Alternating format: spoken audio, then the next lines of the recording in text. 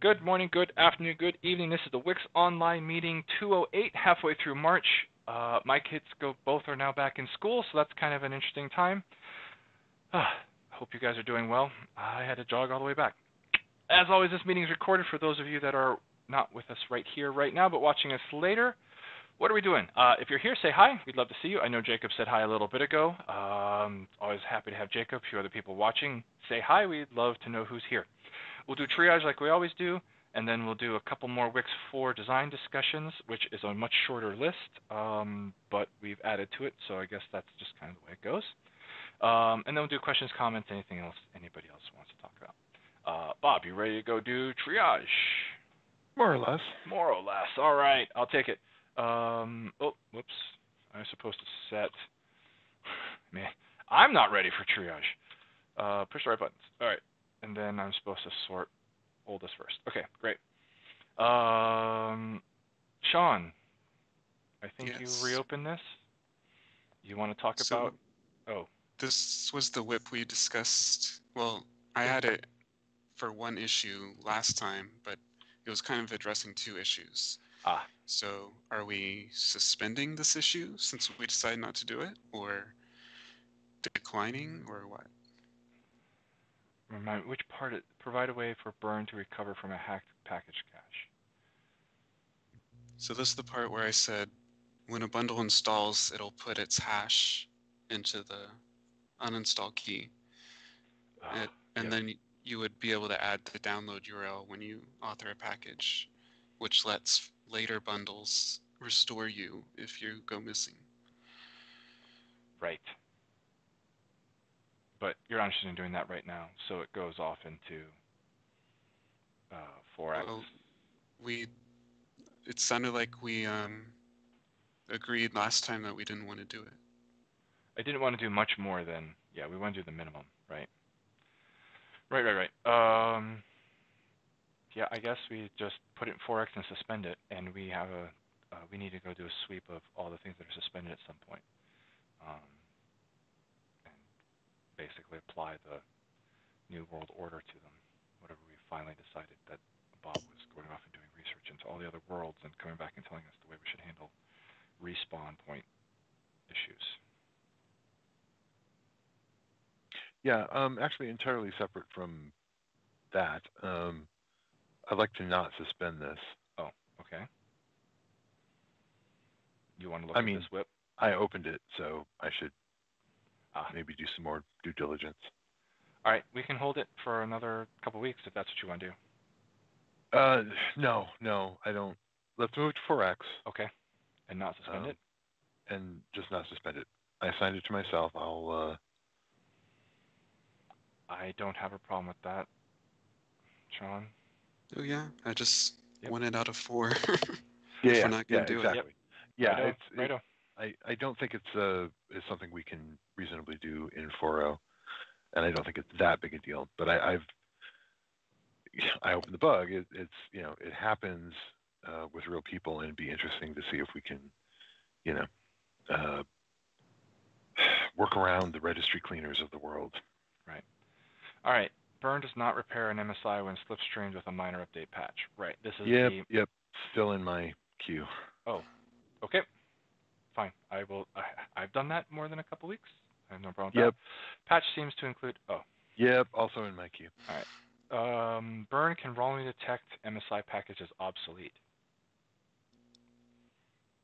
So this is from our discussion last week. I was trying to figure out what's still broken, and this is the only case that I can figure out.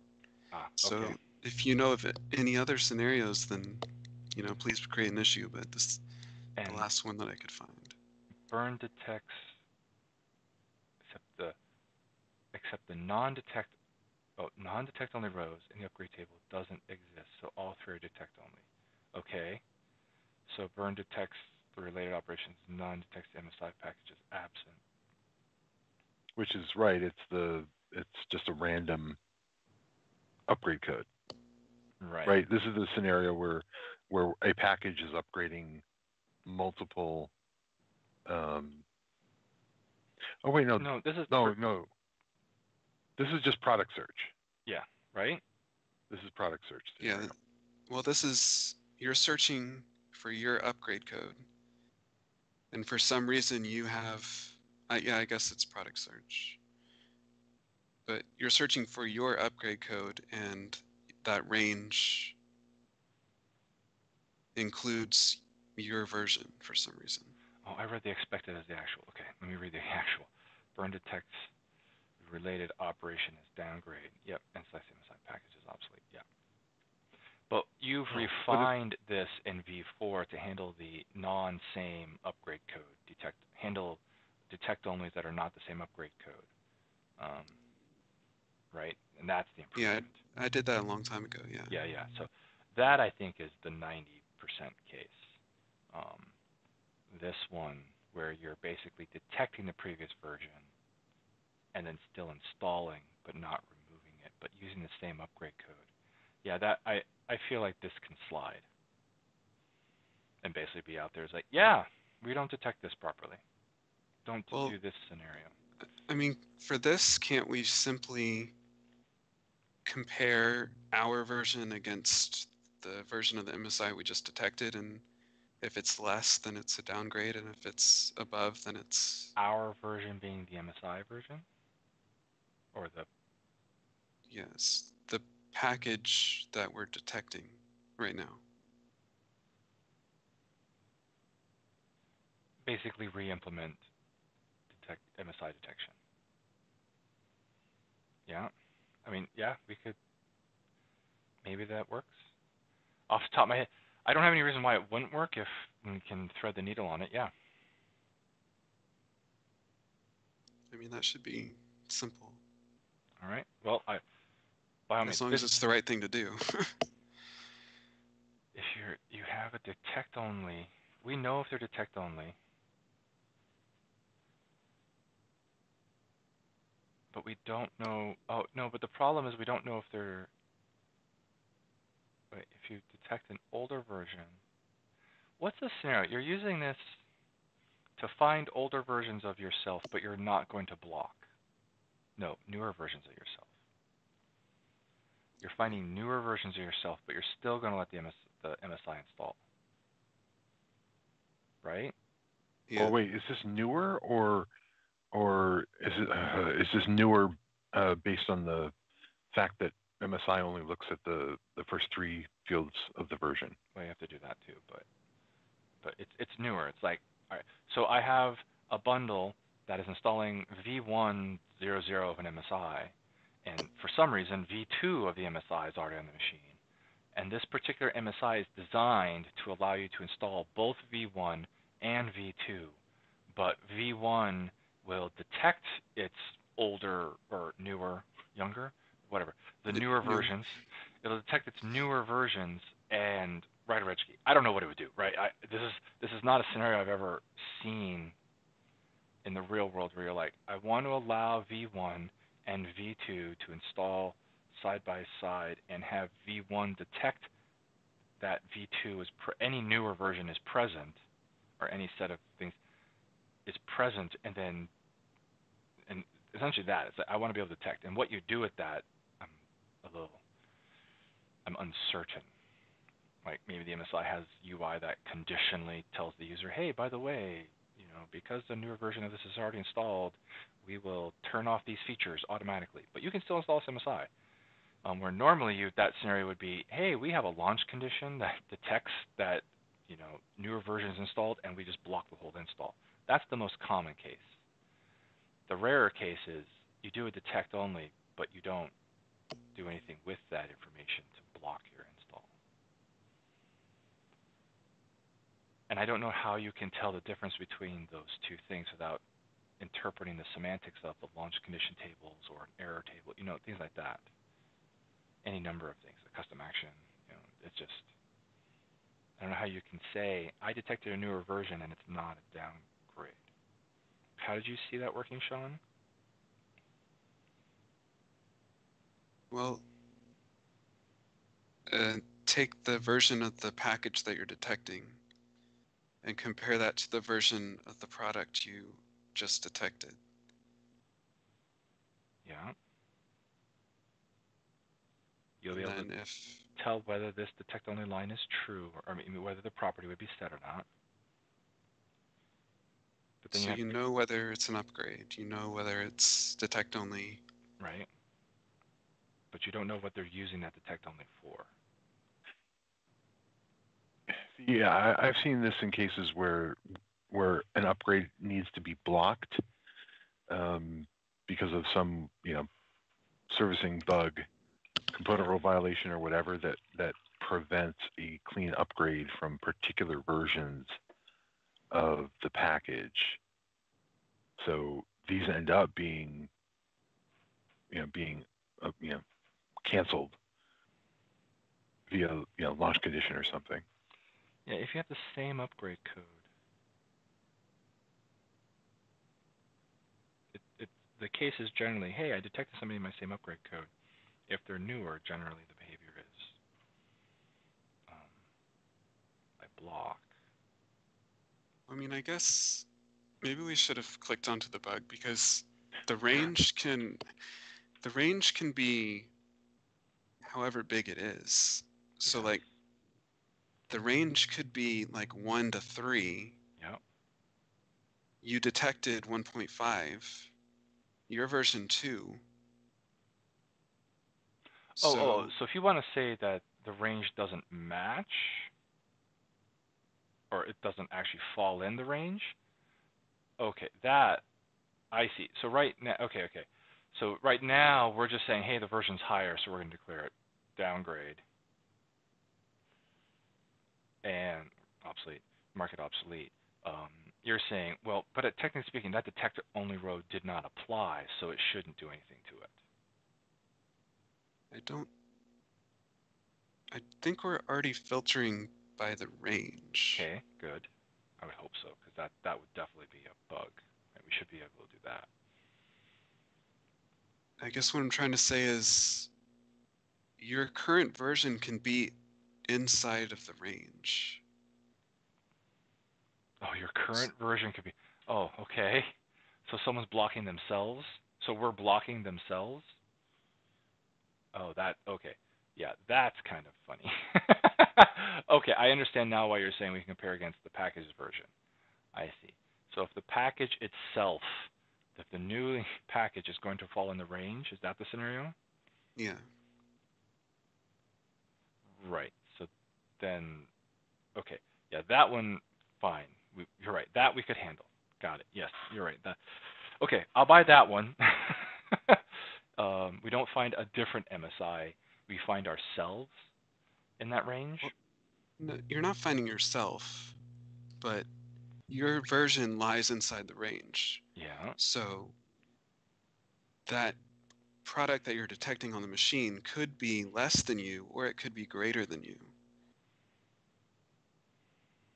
So if that version that you just detected on the machine is less than you, there's no way you're downgrading that product.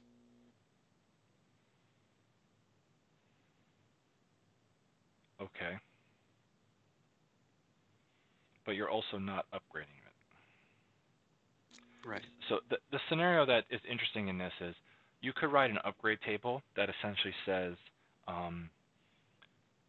block if there's another version of me on this machine. Doesn't, for whatever reason, your MSI does not support upgrades. Right? So newer or older, doesn't matter. The user has to manually uninstall and install. Right? This is kind of the pathological case, but it's the easiest one to get into the scenario that I don't know how to get out of. Great. I have said that I've detected all of the MSIs in my range, or in my upgrade code, and I will put a launch condition that says you must remove this, product A before you can install version X of product A.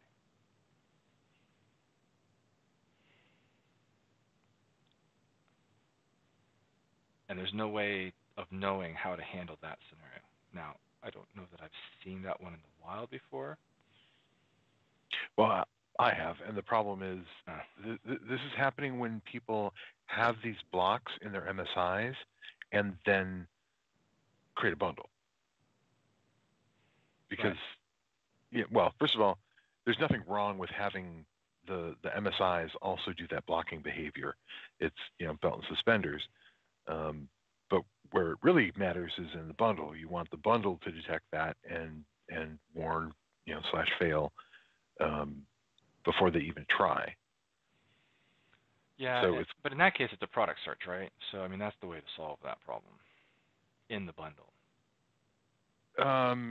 Yeah, no, I agree, and that's where you can argue if you have something like this in your MSI, you ought to also include it in your bundle, so you don't get into the position where the detection is wonky, and if you actually applied, it might not be great.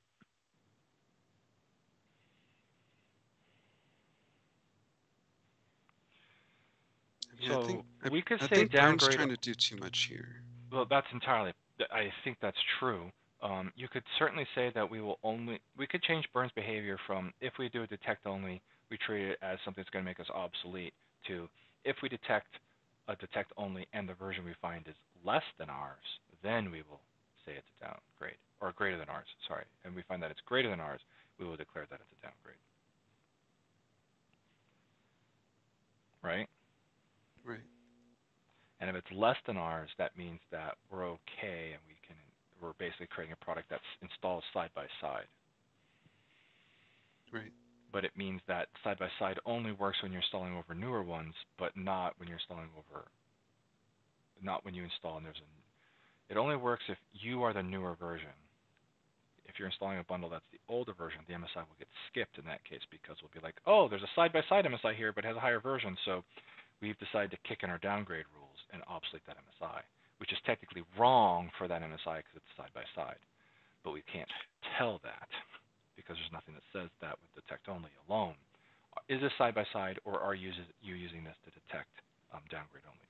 I mean, the real way to do this is add more information to the MSI that tells us, is this used for downgrade? But I don't know that we want to plumb all that through, and it certainly won't work for MSIs that people don't have control over, and it just kind of gets back in the same problem. Probably have to end up overriding at the MSI package element level inside the bundle. Well, I mean, I'd agree that's the right place for it anyway.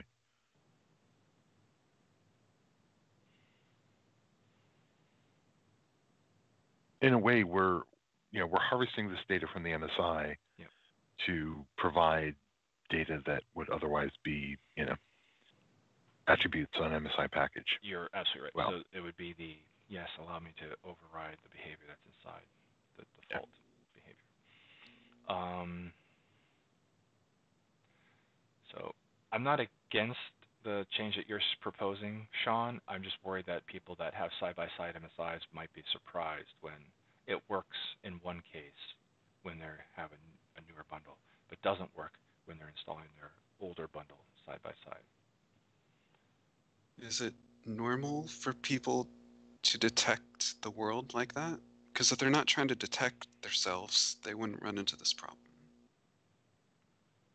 That's correct. I don't know how often people needing to detect side by side. Problematic. The problem is people are using the upgrade table for product searches. Yeah. And partly that's our fault because we actually have a product search element that fits all the other app search elements that just puts rows in the upgrade table. Yeah. Because that's how you do it. That's exactly how you do it. But we're trying to create semantics from the upgrade table that it's challenging to interpret. So I think Sean's change from a long time ago has solved, honestly, the 90% case. This is a much lesser case. So part of me is kind of like, I could go either way on this. Essentially, Sean's like, yeah, we could be a little smarter. Clearly, we're not going to mark you downgrade if our version's newer, and it works that way. And we will mark it downgrade when the version on the machine is newer already. Then you're like, okay, great. That's at least you can stand by that and go, well, I guess that makes sense. And then the we either add more data to the MSI package element to override the evaluation of those upgrade codes, or they have to write something in their BA, right? Their BA could win in the end, though, right? Yeah. So I guess an alternate solution for this scenario that I have here is if all of the rows in the upgrade table are detect only, then never say it's a downgrade. I don't know that that's true. Well, how could it be a downgrade if the MSI is never going to upgrade anything? Because they just block. They don't do automatic upgrades. They didn't want to do the work to make upgrades work inside the MSI. Silent uninstall, things like that. But then it's not an MSI downgrade, it's a de facto downgrade. Right. They're just blocking all out because of it. They just block upgrades and downgrades with it. They block downgrades and upgrades. That's that scenario. Or not. I mean, if you never author remove existing products. Yeah. Honestly, I think you have the 90% scenario. So I'm just kind of like, whichever way you want to go on this, it'll probably be fine. I could defend either behavior at this point, the current behavior or the behavior you're proposing, Sean. And in the end, the solution is you have to write a BA to handle this. This is a very unusual scenario, and then if for some reason that ends up being false and it's a more common scenario than I think it is, then then we can just be like, okay, that's fine. We will have to add more to the language to support it, or someone will have to do it. So, yep, that's it. I'd point out I don't think we've seen a lot of this. No, I think Sean's covered the case that we saw that I always felt kind of bad about. Like, yeah, we didn't quite get that right. This, I'd be like, what are you doing? Like, this MSI package, I'm like, come on, build a better product. At a certain level, right? The guilt is reduced, so it's okay now. Yeah, well, you've gone from the 80, the I don't know, 40 to 5 or something like that, and the 40% case to the 5% case. I'm like, no, look, life's too short. So honestly, it's too short to spend too much more time on this book. So I could go either way with this, Sean. Okay. Could defend either. So what do we do with it? Sean's call. What do you want to do with it? Do you want to take your change? That's fine. Or do you want to keep the current behavior? And that's fine. Because I think you've got the big ones already. I don't know. I mean, if we already covered everything that people have complained about, then I don't really care. Yeah, I don't know about this case. This case, what people would complain about, this one would be hard to tease out from all those others. They would have fallen in that one. So I don't have data that could say that the proposal that you've made is going to make some people happier or not. I don't know that. That's why I was kind of like, if you want to do it, I can see that. If you don't want to, that's fine too. Then I guess no. There we go. Problem solved. Right. Do you want to leave it open in 4X, or do you want to suspend it in 4X? I don't think it's a backwards compatible change. That's fair. Right. So plain suspend? Yeah. Yeah. Okay.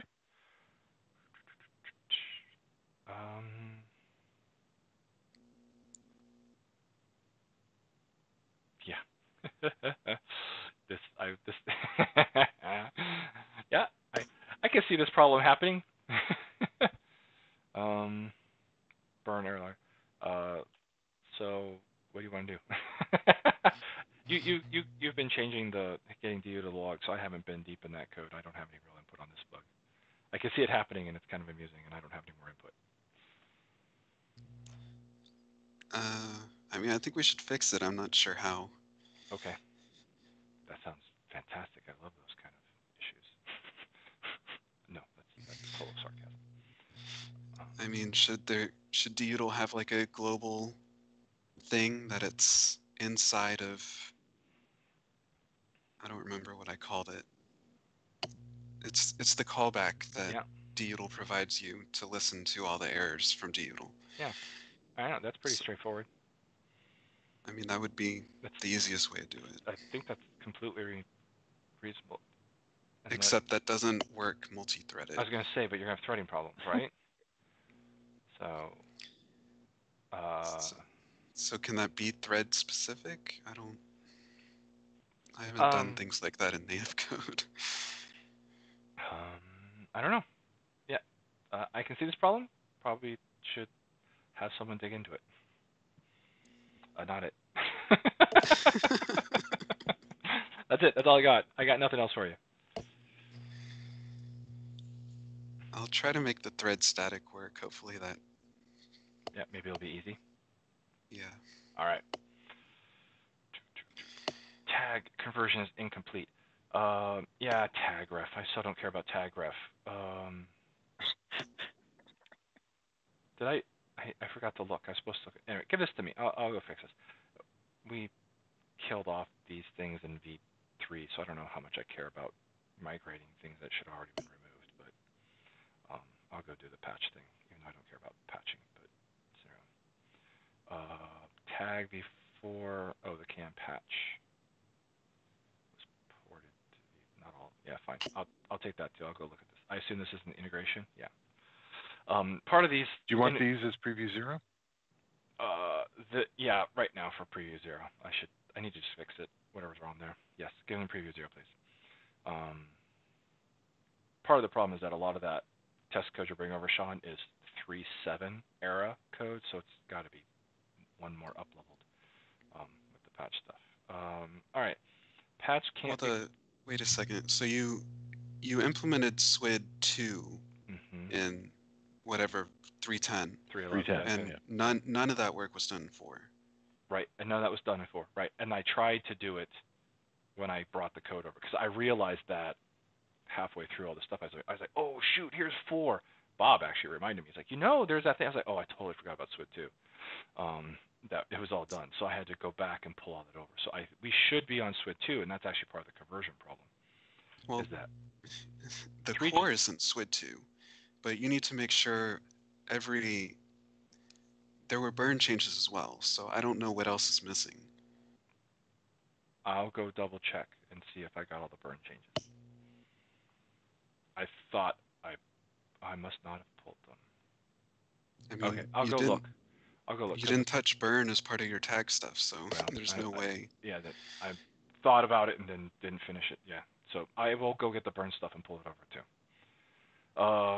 Patch can't be created when MSI file got MSI file from WiX extension. Okay, I believe this. This is not too much different than the WiXlib one, possibly, that I already have. So yeah, I'll take that too. I'm hoping those are the same issue, or very close. Provides element under chain package can get lost. Fine, I'll go fix this too. Yep, give these all to me. These are all, I knew these are all coming when I saw them. Burn integration test expects burn ignore dependencies all to work for packages and bundles. All right, I don't know. This was all done post things that I was dealing with in burn. Clean up integration, the bundles uninstalled with the parameter ignore all dependencies to force the uninstall even if dependencies exist. Okay.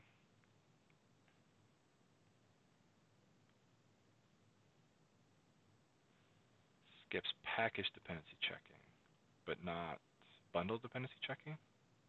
Right.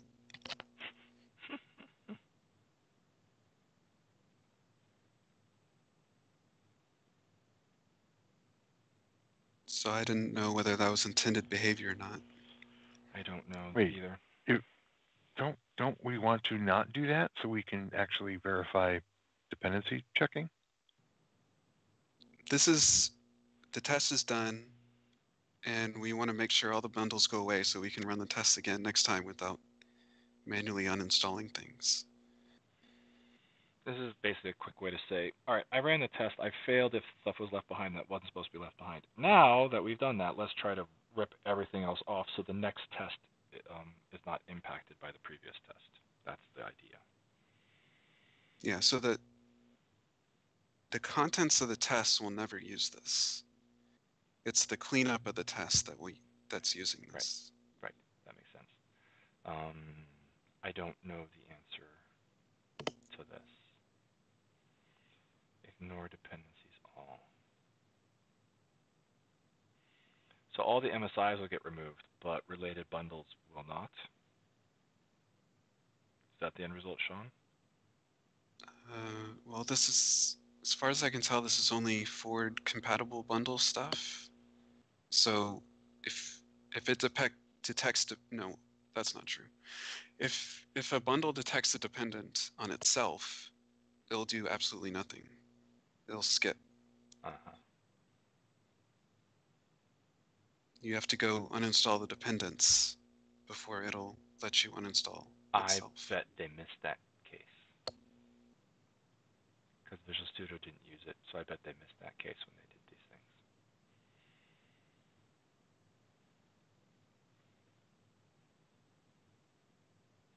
So we should skip the bundle dependency checking then. Probably. I don't know any reason not to.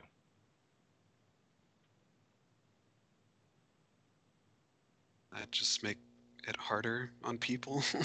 Yeah, I just to uninstall can't. something. That'd be Yeah. the only reason. I just don't know why you'd choose that. You're like, remove this. Okay, but not if there's a bundle dependency. Like, no, I said remove. I told you to ignore the dependencies. What's the switch that says remove dependencies? No, really all. I meant it. Isn't there a switch in MSI that ended up that way? There's a switch and burn. Really reboot? No, sorry. No, I meant a thing. Really suppress and really suppress or something. I forget. Anyway, I feel like there was a thing in MSI where you said do this, and then it turned out that it didn't do it in all cases, so they had to add another no, really do this kind of thing. And I thought it was restart, but maybe it's not. Might be. Suppress and really suppress kind of thing. So anyway. There's all sorts of examples of no.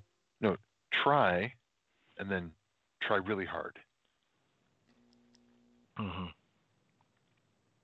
All right, I have no reason why. Yeah, it's not logical. I have no reason why that would be. All right. Cool. So what do we do with this? We give it to Sean. I'll do it. Yeah. I don't want my machine messed up next time I make a mistake again. Yeah, that's essentially what it comes down to. 1, 2, 3, 4 in that area. Okay. All right. Moving on.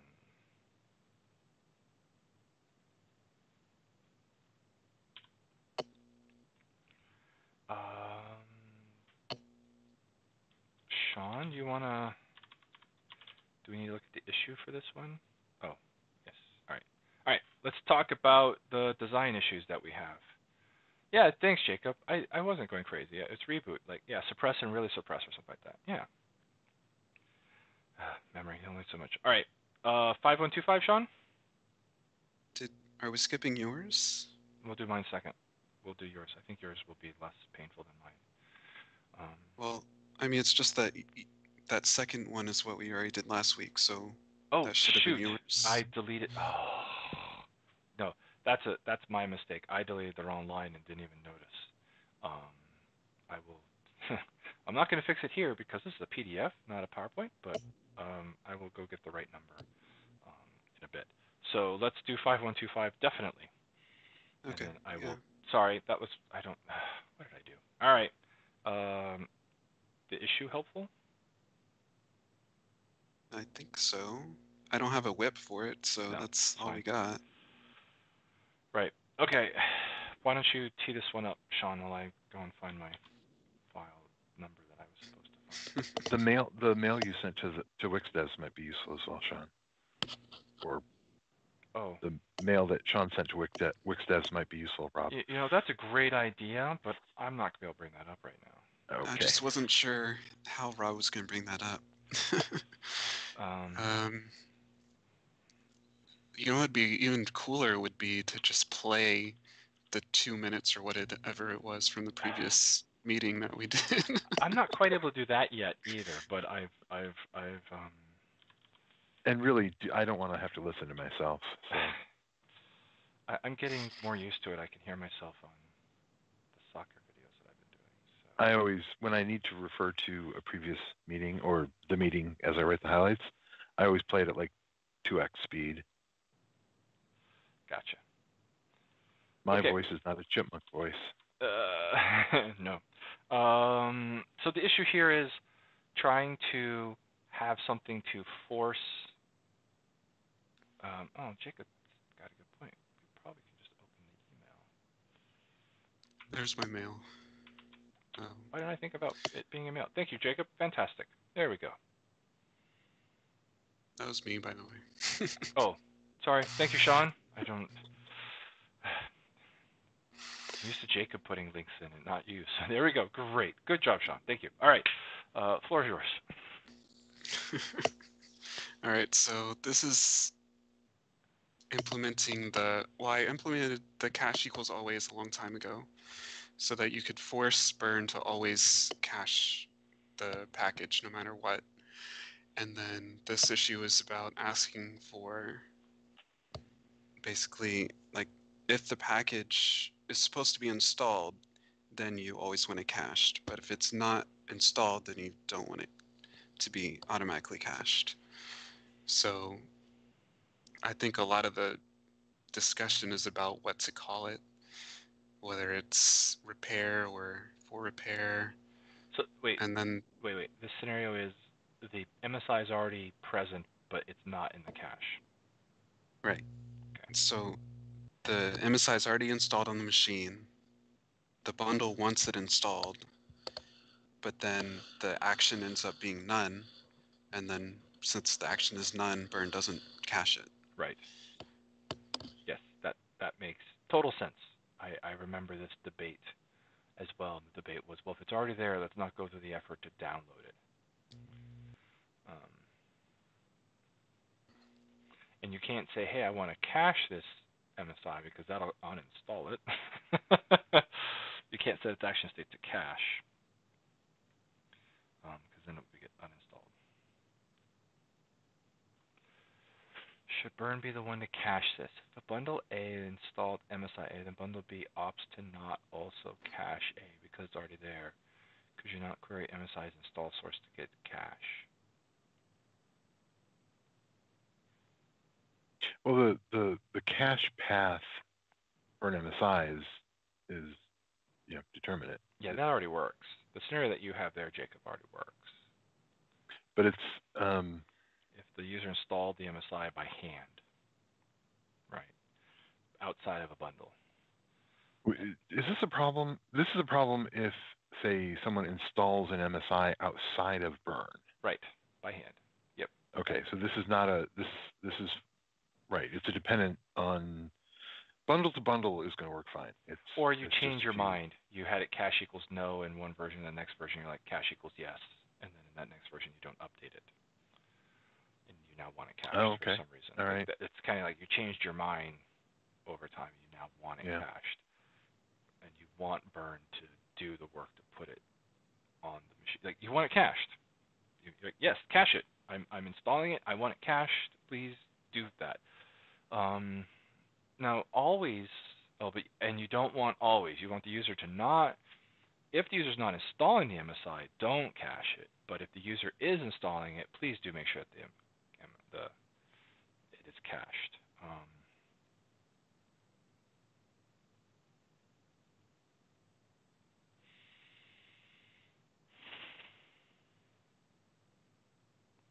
So this, what this is really kind of trending towards is that maybe the BA. Well, boo on them. Change the MSI to be a new product and cache the new one. Yeah, right. Do an upgrade, essentially, Jake, is what you're saying. I've seen this with people that update, that distribute updates as MSIs, right, rather than as new bundles or patch bundles. Yeah. So, where this is kind of leading to is that we overloaded, or we integrated the caching concept with the installation concept, so as a level in the world. And maybe caching should have been an orthogonal level that you can just be like, look, I can decide caching, and I can install its, and I can configure its install level, and those are just independent dials, like they move independently. I'm not saying we do that in 4. I'm just wondering if that would better represent the world and be more the way to deal with this. Well, I guess part of what I was saying here is I think we should add a force cache option. Right, you're starting to expose the idea that these are managed independently. And I'm just... Yeah, but I guess my level is the BA still doesn't get to decide whether it stays cached or not. It's just helping to decide whether to cache it. Why can't the BA control that? Why shouldn't the BA be able to control that? I'm not sure. Yeah, it would just be another thing to implement, I guess. Well, only if you wanted to override it, right? Because the default would do as it does today, and everything's good. You would be able to ignore it. I'm not saying now. I'm just trying to get to the where is the correct end place for this in Burn, and this issue, which is part of the reason I didn't respond to the email, because I kept getting stuck in thinking about this and not finish the thought because I had too many other thoughts competing, namely how do I get ISIS working again. But the thought is separating the cache concept from the installation level. Bob, you haven't said anything. Have I said something that's like completely wrong there, or Sean, like no, that's a terrible idea, or oh, that would simplify a couple things that we've done? Well, you're not completely wrong. Okay, that's high praise, by the way. Yeah, it is. The problem is they're not completely orthogonal, because obviously if you're going to install it, you need the bits. And I think this is... Yeah, but we've already burned that bridge. People complain about it. It's like, I told you not to cache it, and then you still cached it. And we're like, yeah, we put it into a secure location so we can install it so it can't be tampered with. And then they're like, oh. I was like, if you could come up with another way to do it, tell us. And then they can't solve it. It's like, yeah, okay. That's the solution to that problem. Next. Right, but I'm saying, I'm just saying it means that the BA can't have complete control. They can have complete control over the final state of the cache. That's kind of what I'm saying. The final state of the cache. Yes. Okay. Sorry, and it does not change the intermediate. Like when you say cache equals no, it does not mean we will not use the cache. It just means we clean it up when we're done. Right. And I don't see any reason why in the plan we can't say the default is whatever you set for cache equals always or yes or no, right? And the default will come out and be like, yes, the level for this will be cached. And you're like, great. And the BA will ignore it most of the time, except in these cases. And in these cases, it would be like, yeah, I always want it cached. In this scenario, please, cache the MSI for me, or don't. I mean, I guess part of the problem is it's deciding pretty late when it should be cached or not. Right. Deciding pretty late. So there's a lot of inputs into the decision whether to cache or not. Yeah. And involving the BA at that point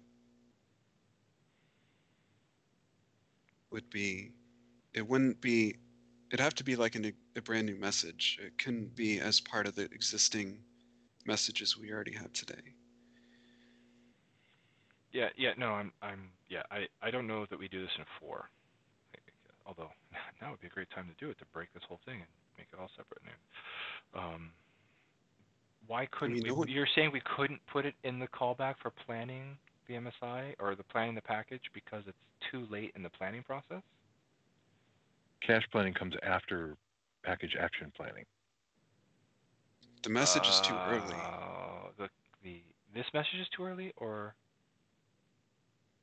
Yeah, the on-plan package or On-plan whatever package it begin is is. too early. It's too early. Yes. You don't know what the cache should be until they pick which request state they're going to pick.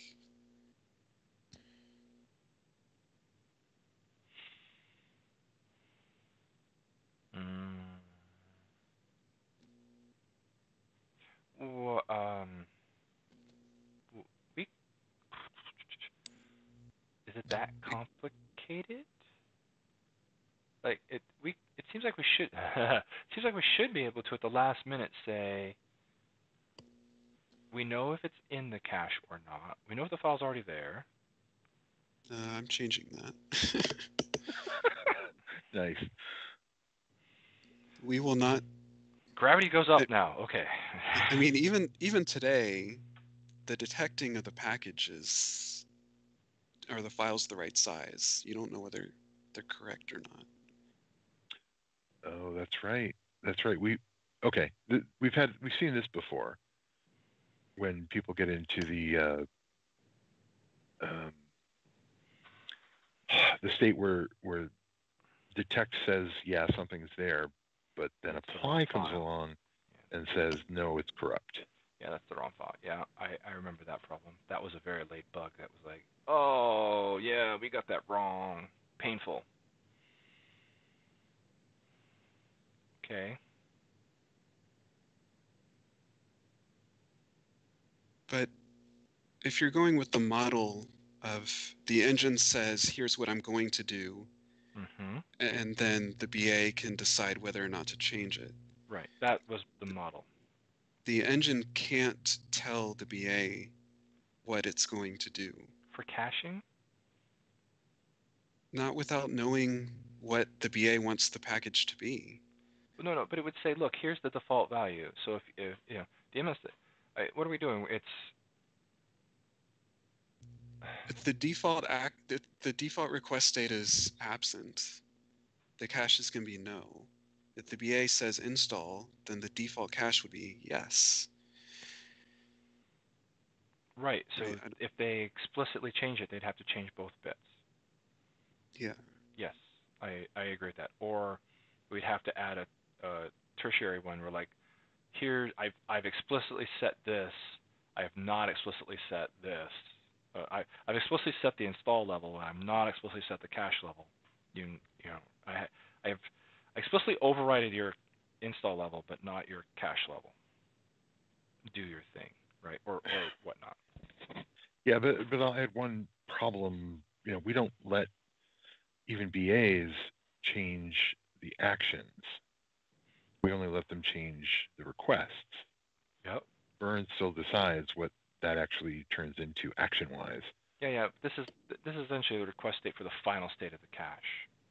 Okay. Again, right? Yeah. So Okay. That's right. Right. That's fair. It's look, we said it's going to be absent. The UI said default is absent, and the BA said no, please install this. And if it ignores and it does not, it leaves the cache return value null, let's say, or something, then the engine would be like, oh, they said install it instead. All right, what cache level do they want? Oh, they didn't say. Well, then we'll calculate based off what we have and go forward. That's doable. I guess another problem here is that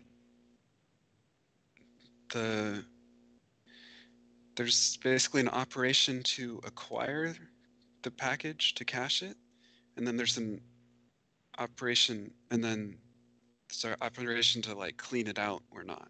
Correct. So there needs to be a way for the BA to say, yeah, leave the cache alone. Right. And don't verify it. Like, because of the changes I'm making, if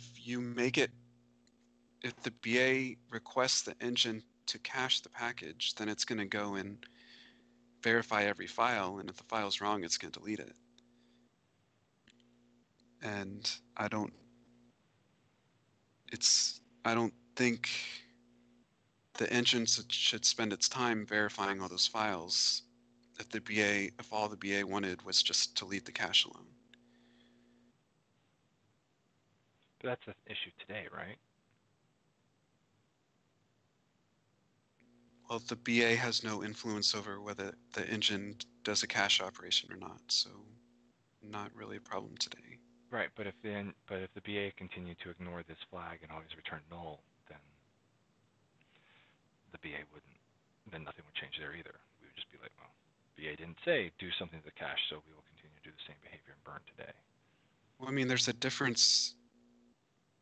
Well, back to what I was saying before, we're not trusting detects. We're not trusting that detect can tell whether a package is cached or not. Correct. When we go to apply, we're always going to assume that the cache is corrupt. But that's the behavior today then.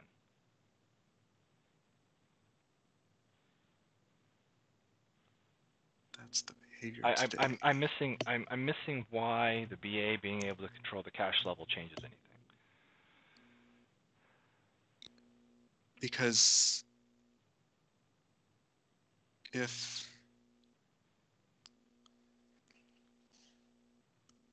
the BA tells the engine to don't take any action, then the engine's going to leave the cache alone.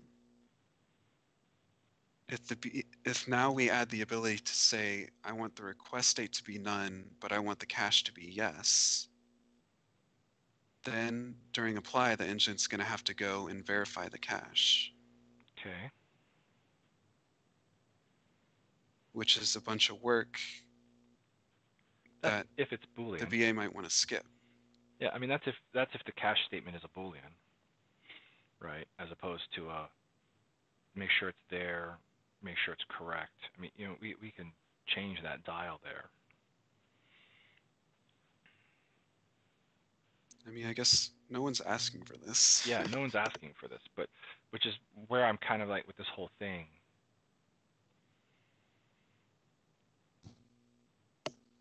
Well, I mean, with the cache equals always, people were already asking for the ability to force cache a package. Yep. So this is just refining that a little bit. Yep. Without giving it the full power of what you're suggesting. Oh, I was based off of this.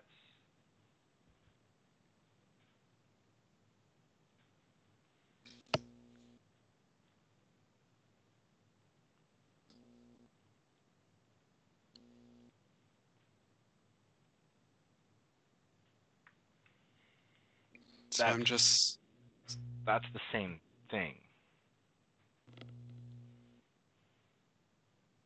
Well, this is basically allowing the BA to override the cache equals always, which is what I need.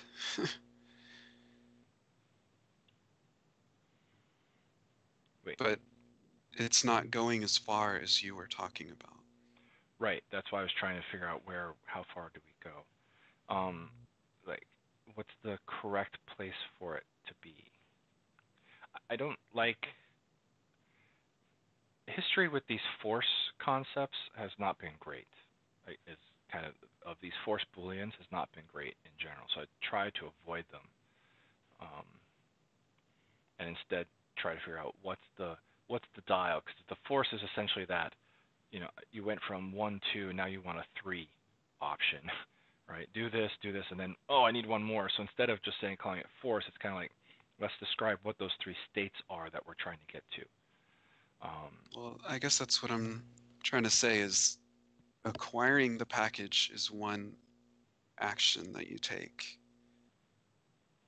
And that's separate from whether you want the package to stay in the cache or not. I agree with that. That force cache parameter that I'm proposing is letting the BA decide whether to acquire the package or not, independent of what action it's taking on the package.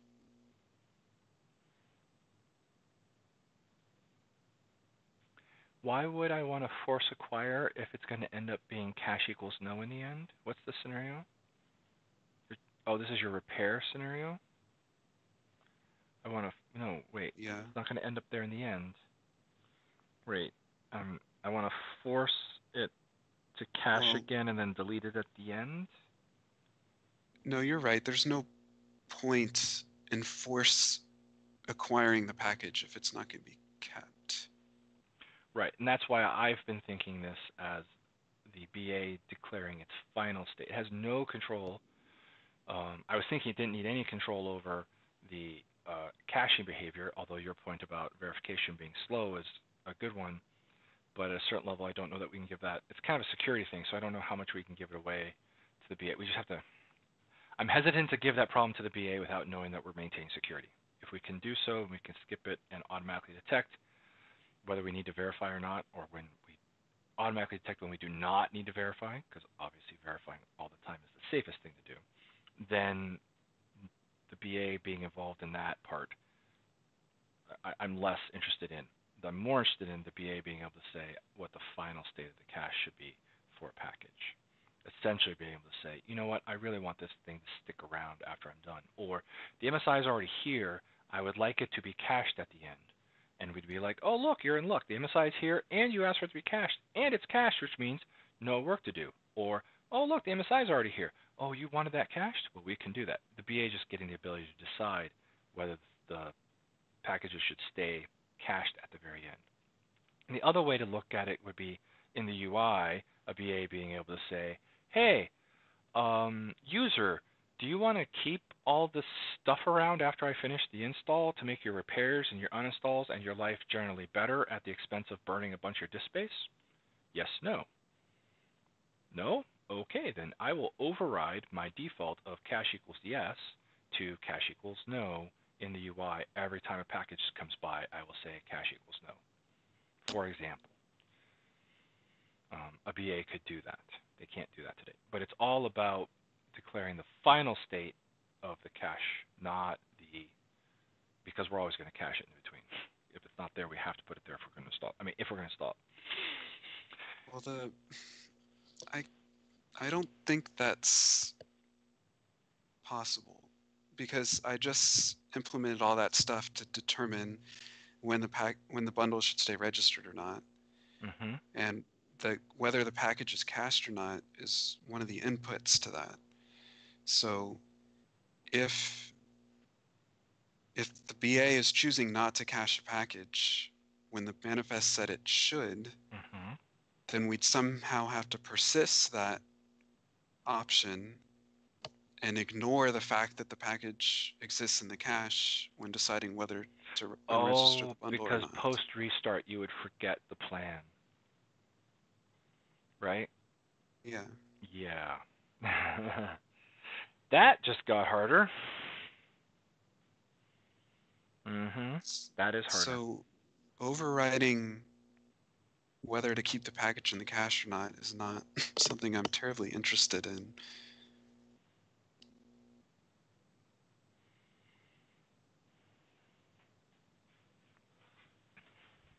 That's why you don't want to let them do that full control over it, as opposed to the little bit of control, which is the essentially you want to say, I will let you no, it's just the hey, if the package is here already, allow the bundle to say yes, I would like that to also ensure it's cached. Right? I mean, it's that narrow slice of the overall, the wider problem. Yeah. How much do people complain about this? Bob, do you remember? Sean, do you know? Like, are there a lot of people that come out and say, hey, my burn did not cache my MSI. I was very disappointed. And it was because the MSI was running on the machine. How often does this happen? It has come up. It's come up. I don't think it's very common. And, of course, you know, Sorry. it only happens because of naked MSIs. Yes, I'm slowly working my way to where Jacob's at. If we're not going to do the let the BA control the final cache state to enable that UI scenario that I was talking about. Hey, do you want us to clean out the cache when we're done installing? Yes, no. If we're not going there because it's complicated, it's hard, and just don't feel like it, then the, hey, let me repair this for you, I'm not sure it's worth the language change to try to declare it, or the API change to declare it, that will be like, hey, we can repair the cache if it's already installed, but we can't let you don't get full control over the cache. Well, okay, let me change things. Let me reverse the polarity. Okay. What if the default caching behavior was to cache, if a package is present, I'm going to try to language lawyer this, and it's going to be weird. If the package is present and therefore execute is none, but it isn't cached, we cache it by default. Basically, if it's installed, it should also be cached, unless it says cache equals no, of course. Yes. Now the downside, yes, right. And suddenly people are going to start caching in this scenario. Who would be upset? The people that would be upset were the ones that expected burn to not go get the bits because the MSI was already present. Yes. And to those people, I'm pretty sure Jacob would say, boo. Don't install your MSIs outside of your bundle. I'm speaking for Jacob, but I'm curious when the stream catches up to him if he's going to be like, yes, exactly that, if he's even still here. And cache equals no would still work as expected. Cache equals always would still work as expected. Of course. It's not an unreasonable default, but it is a change.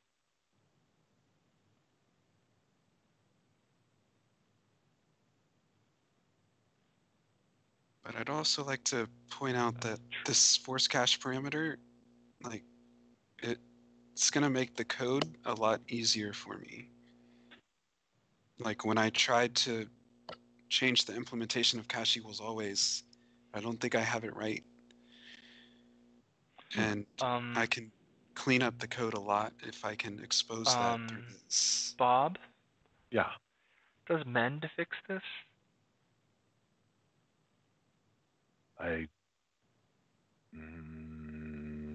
No, I think that's the answer. I don't know. Yeah, I think it's Mend. I think that's the answer. Yeah, that's the answer. It is? Yeah. So how are they related? So Sean, this is going to make sense, but it'll make sense later. Mend, if when doing action mend, if package installed, if package supposed to be cached, if package not cached, in mend cache package. Okay, but how is that different from repair? If in mend, package installed, package and cache equals yes, and package cached, the result is none. In repair, no, that's not true. What? Yeah. No, mend executes the package. No. Yes, it does. That much I remember. Mend execute. It's just a different reinstall mode. Sorry. It's a softer repair, not a tickle with a feather repair.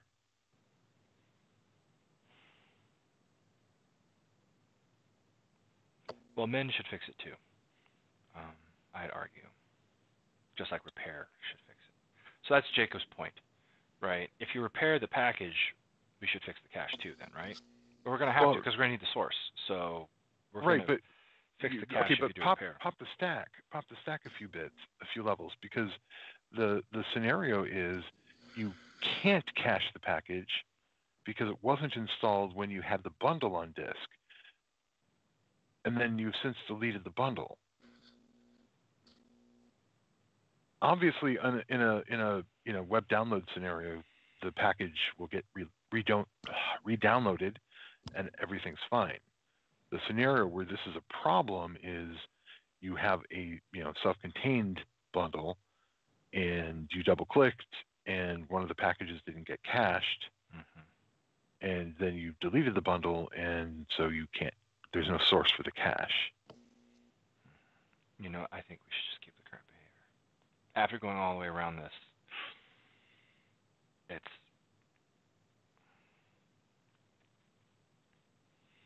because this is going to hit us like, so another way to get in this scenario is to go back. If someone deletes their cache, and then you I guess, when would you do an install operation if someone deleted their cache? You're already installed. If you do modify, you want to go add something. Yeah, you want to go or add a repair. No, so repair, I think, should put the things back in the cache. Right, But because there's it's no going to need the source. source. Well, you're going to prompt for a source. If you're repairing, you're going to need the source to that package if it's installed. So you're going to have to go get it. Even if cache equals Right. no, we have to go get it. Right, but remember, this is the self-contained bundle scenario. There is no source. There is no source. Source is gone.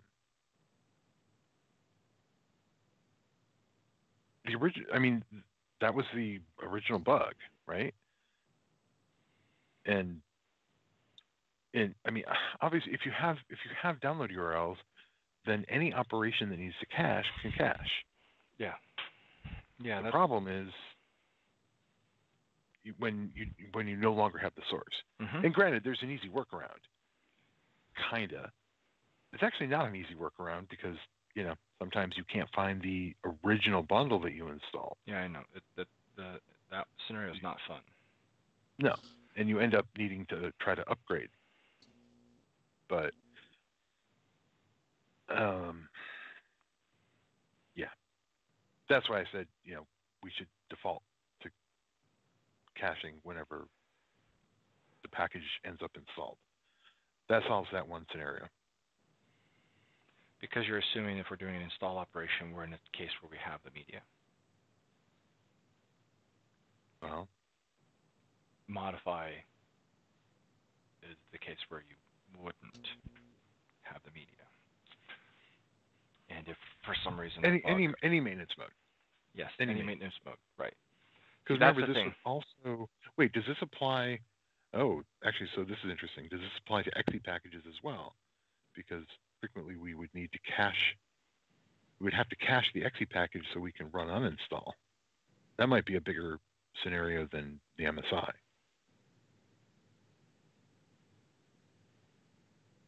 Because that would mean even uninstall is blocked. Do we cache before uninstall? We must. Oh, if it's not there? Yeah, for exe packages. Yeah, we must. It's only the case where it's in the state that it needs to be that we. Right, but I'm saying, does that apply to exe packages as well? If detect condition is true, do we still cache? Yeah. Maybe we override the default that MSIs get. I don't know. No. If you say cache equals no and you say uninstall an exe, we're going to prompt you for source to go get that exe. We have to. Well, I'm not saying cache equals no. I'm saying the current behavior for MSI packages, I know, the current behavior is that if the MSI package is installed, the package will not be cached, acquired or cached. Right. For exe packages, if the detect condition is true, will the package still be acquired and cached for uninstall? Oh, my guess would be no, but Sean would know better. Well, I mean, if you ask Burn to uninstall the package, then yeah, it would have to cache it. No, I'm talking about at install time. He's saying if you're installing it and the exe is already detected as installed, would we go and cache it?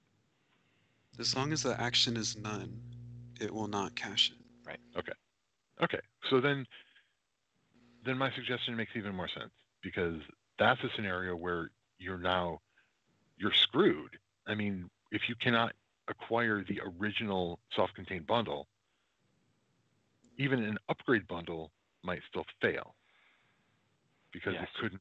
But we're going to have we are opening ourselves. The other direction is we're opening ourselves to more cases where you need the source for MSIs. Because uninstall did not need the MSI to be present to uninstall it. Right. And now we're saying that any install operation, modify operation, if we find that MSI is missing from the cache, we're going to put it there.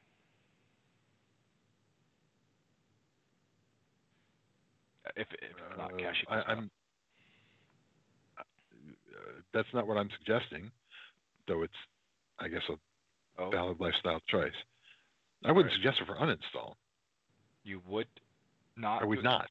No, I was saying not. modify. Sorry, if I said uninstall, I meant modify.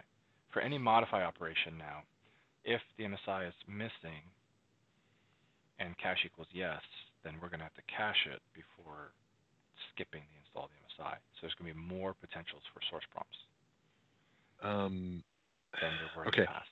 I have not. I've given zero consideration to anything beyond install. The initial install, right? The initial install, because that's when you're guaranteed to have a self-contained bundle that has all the packages that you need. Right? Maybe that's the answer. Do we know that state, right? We know if it's an initial install. I don't know that we care normally.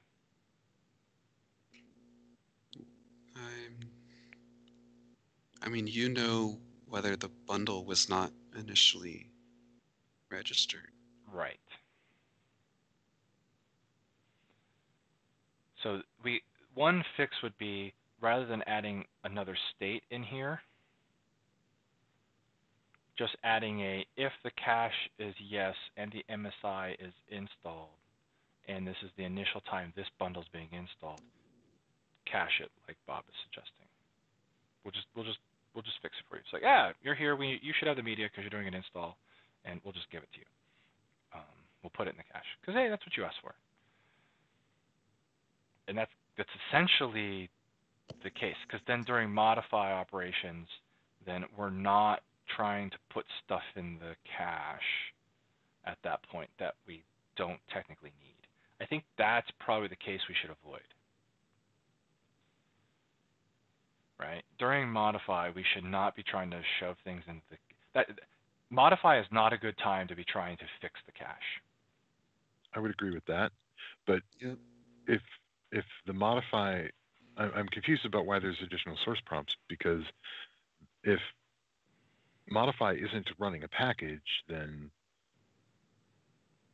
So I have a bundle. I have 5 MSIs in it. They're all marked cache equals yes. First install, they all get cached. I, as a user, do a dumb thing and I delete my package cache. Okay? Okay. Now, I do a modify, right? And I remove one of the MSIs from the set of chains. So I choose one of the MSIs to be removed, through the UI, whatever the bundle allows me to do. Then 4 of those MSIs are going to prompt for source because they need to be put back in the cache because they're installed. I'm doing a modify, and they're marked cache equals yes, so they need to be put back there, even though in the end all I'm going to end up doing is removing one MSI. That would not need a source prompt. I'm saying that I don't think we should get in a situation in modifies that we're prompting for source. But your point that during the initial install, since it's the initial install, we're going to need the media for anything as well, so let's just, if we're coming along and it's the initial install, then hey, you know what? We noticed that this MSI is installed but not cached. Initial install, we're going to fix that for you. We're going to cache it because that's what it should be. And just in modify, we're going to take one step back. That was supposed to be cached, but we're in modify. Now's not the time to be fixing that. Essentially, that's what I'm saying. Same as an uninstall. Hey, that MSI is supposed to be cached. We're uninstalling. I'm not going to do the work to cache it right now because why would I? I'm going to uninstall the stupid things. That would be really dumb. Same modify should be in the same thing, and install should switch to the mode you're suggesting, Bob, of, hey, you know what? I'm installing. I should have the media. Let's get this right so that when you get done, you're in a good spot where, hey, look, the situation is, correct. And, if you turn things on and off and all those scenarios you were talking about before, Bob, all work out after the initial install. Okay.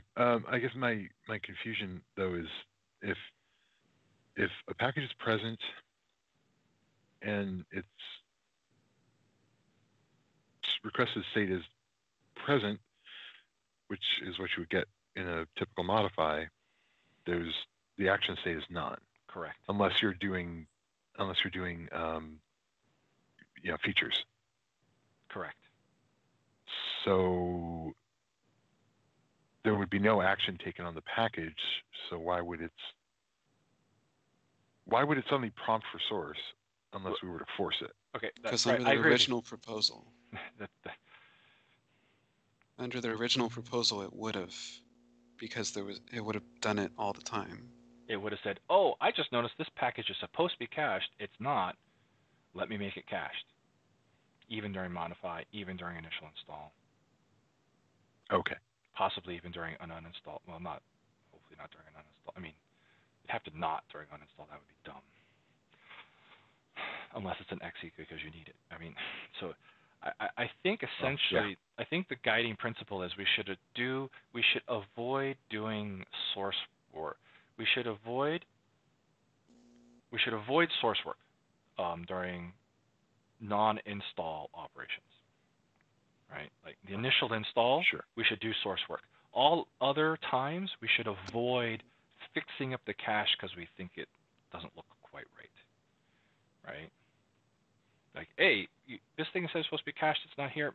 Modify is not the time to do that. Uninstall is not the time to do that. None of those times, unless we need it. Well, then clearly we're going to have to fix it. If we need it, we're going to have to put it back.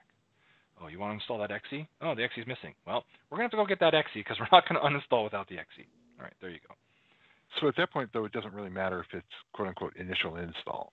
Any install operation should get that behavior because that's one way of that. Then that would be one way of fixing the cache. I suppose I'm a little hesitant on that one if it's not the initial install. Aren't you can you do an install from the... Yes. I'm hesitant because of doing the install when you're in the cache and getting the source prompt scenarios. That's why I'm a little hesitant to go that far. That's why I added the initial install. You have to do it always for install for .NET Framework reboots. For the managed VA.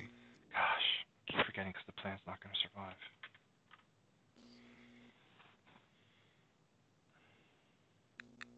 But I agree, the initial install is definitely when you have the media. So it's safe then. It's always safe then. Do we care if it's an upgrade versus quote-unquote initial install? No. Okay. No. Because we're not going to. If the previous bundle was supposed to have cached something and we want it, we don't care that the previous bundle forgot to cache its stuff or lost its cache. The thing we're upgrading has no bearing on what we're doing at this point in time because it comes later. So it's not. Although that's the actual, wasn't that the? No, that was a related bug. Yeah. Right. I mean, there are ways you can get into that situation because that could cause it, but the initial bundle can't care. It's like, okay, we're not doing that level of communication between bundles. Maybe it is just install then. And thank you for reminding me about the force restart scenario. Well, it caused me a lot of work, so yeah, I know. Hard to forget. You will not forget about it. No. It was very easy. We discussed it for a while, and magically it was solved. I don't know. Some number of months later, it just showed up, and I was like, that was fantastic. All right. So I am slowly working to the point that I think what Bob said is correct, or Sean, I don't know who said it, that install will put the cache back if that's what the package said for yes or always.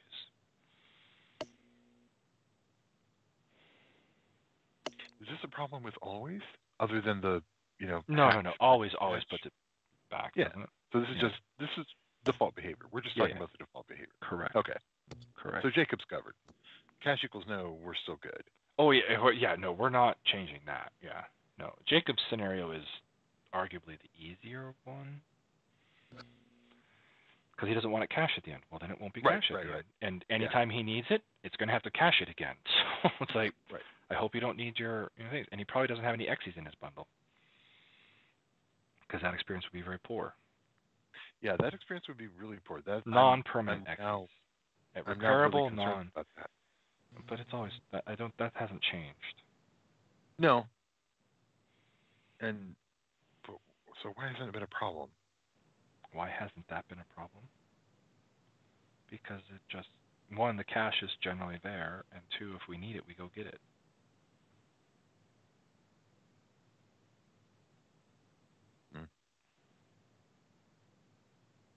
Yeah.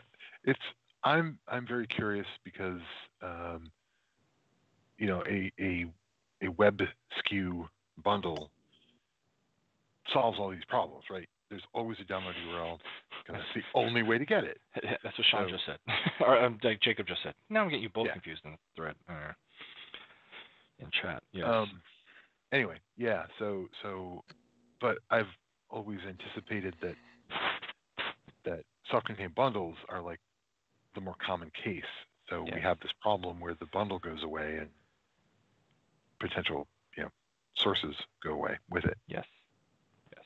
And the experience with MSI in this behavior, in this scenario, is very poor as well.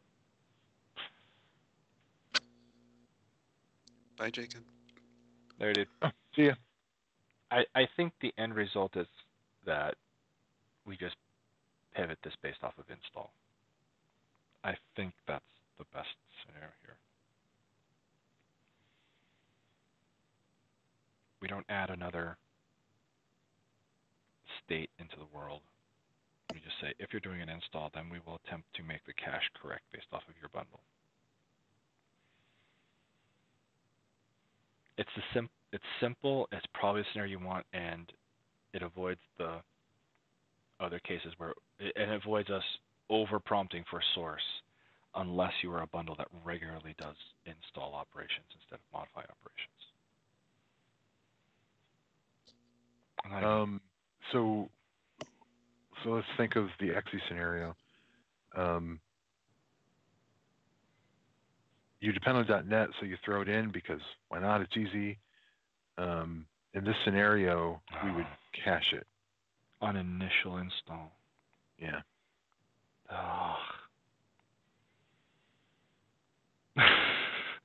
Such a simple scenario, such a common scenario, it just blows everything up. Yep. I mean, should people really be caching that anyway, though? That you'd mark it cache equals no, and that would solve it. That's true. Actually, yeah. If a package is permanent, maybe this is why Xe packages tend to be the redisks that end up permanent. Correct. The ones you're thinking about, yeah. So if something is marked permanent, does that influence whether we cache it by default? And it's already there? Yeah. I could, all right, so if we're doing an install, and the package says cache equals yes. Sorry, we're doing an install. The package is already installed, but it's not cached. We're doing an install. If it's permanent, and it says cache equals yes, and it's permanent, do we not put the cache back?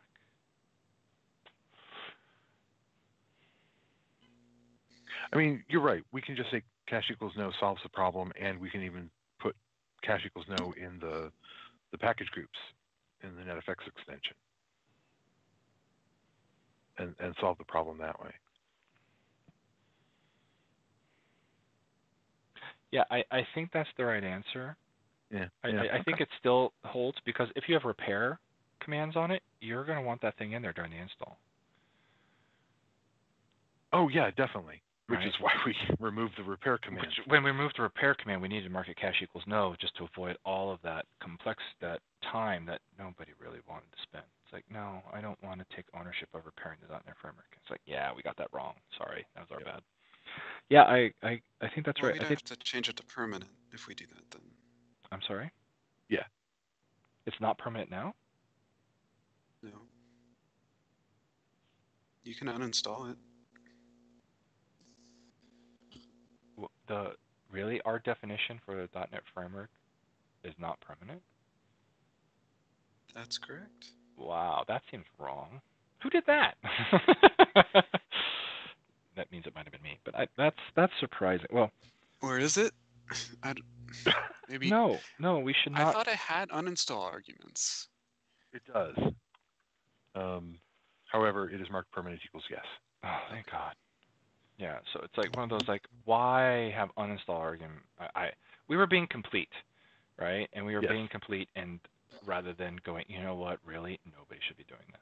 So or if we kept it, it's one of those, hey, Sean, does your new override thing allow us to, or reusable definitions allow us to set the repair conditions or the repair and uninstall on a separate package that nobody uses but is there for, documentations? I don't know.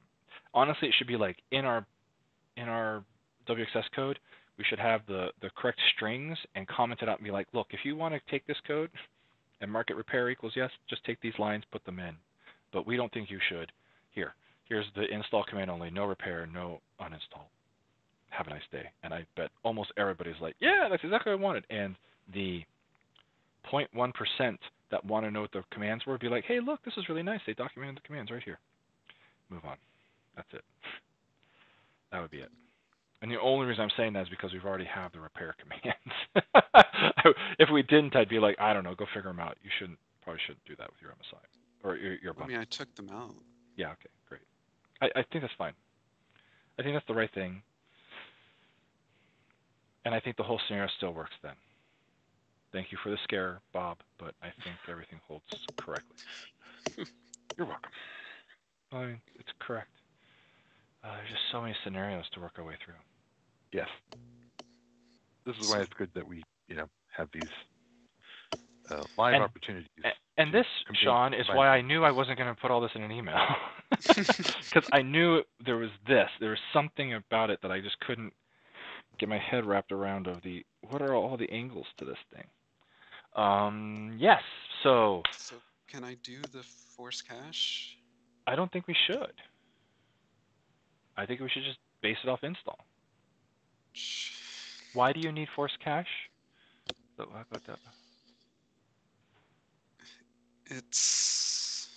do I need force cache? So when I tried to re-implement cache equals always to let the BA overwrite it, because the prereq BA needs to be able to say no. It's a lot harder to do that right. So the prereq BA needs to be able to say, I don't want this cached. So then when you start saying the request state of cache will uninstall the package if it's installed, that means the BA needs to get the request state perfect to make sure that if the package is already installed, then the package stays installed and it gets cached. Does that make sense? The prereq BA needs to turn off always. Right.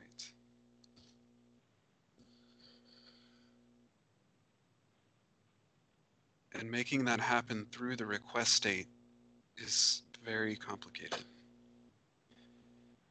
Because you can't just say, turn all these off.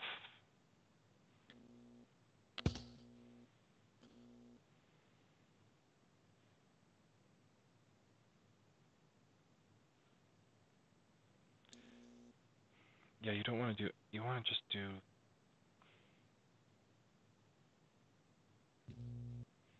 I mean, really, you want to say completely skip this package. That's really what you want to do. That's really what the prereq BA wants to do. It's like, look, I'm going to take care of the things that I care about, and I really want the plan to pretend that these other things do not exist at all. Yeah, that's true. It wants a skip. It wants a very big hammer. Yeah, it's just like, ignore this completely. Skip this completely. I think it's not cache related. It's just, at this point in time, this does not exist. No dependency processing, nothing like that. I think that's the thing. And it would be odd to have a flag in the callback just for the prereq BA. But it also would be odd to have an action just for the prereq BA, which is the other input into the system. Install, but only the things I care about. Yeah, and that doesn't work, so you have to tell. Yeah, so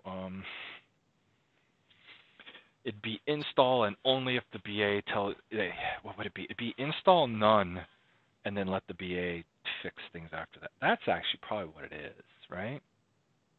What if it is the action, what if it's action none? And then the BA doesn't get to pick the action. The BA picks the request state. The request, the go state, whatever the execute state. What is that? The request state? I forget the name. Yeah, it's a request state. Right. So what if there was a none? There is a request state none today. And it's an error if you pass it in, right? No. Oh. What does it do if you say request state none to execute, to plan, to plan? Sorry, are you talking about an action? Yeah. No, so in no, I want action. Sorry, Bob got it right. There is the action state. When you go... So on plan package begin, that's where the BA gets to pick what happens with the package. No, the BA also gets to say what I want to plan before that. When it calls plan, it passes in an action. That's true. What if you could say plan none, where the engine is like, oh, I'm in none mode or no op mode, right? Which essentially is I do nothing and the BA has to do everything. That's essentially what the prereq wants, right? It wants to plan a nothing and then change the state of its one thing that it cares about, or however many there are with the prereqs. I don't know if I remember you talking about changing that.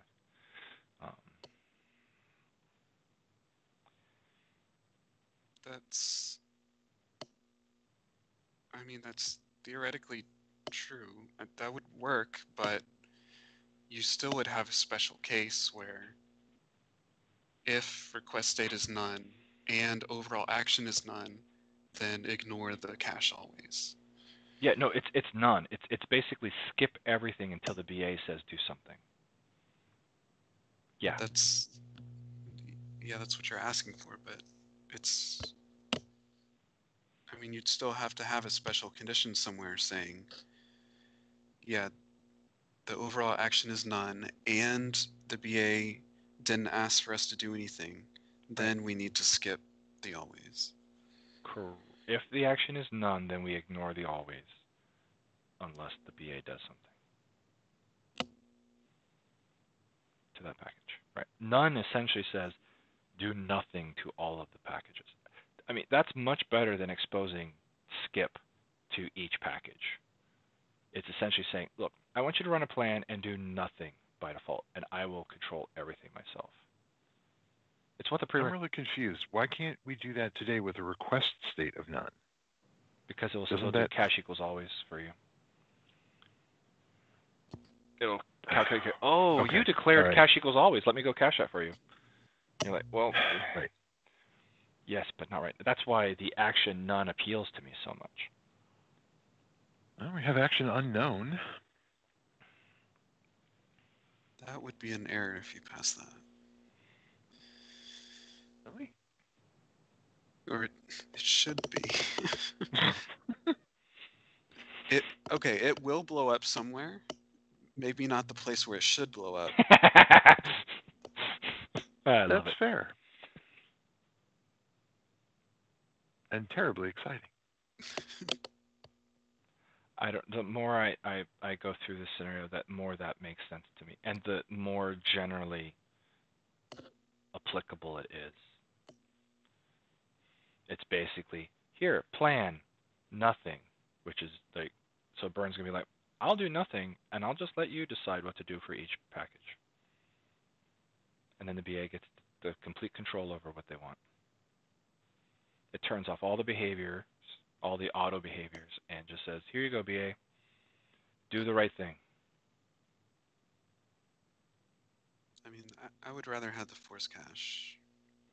I don't want force cache. It doesn't describe the...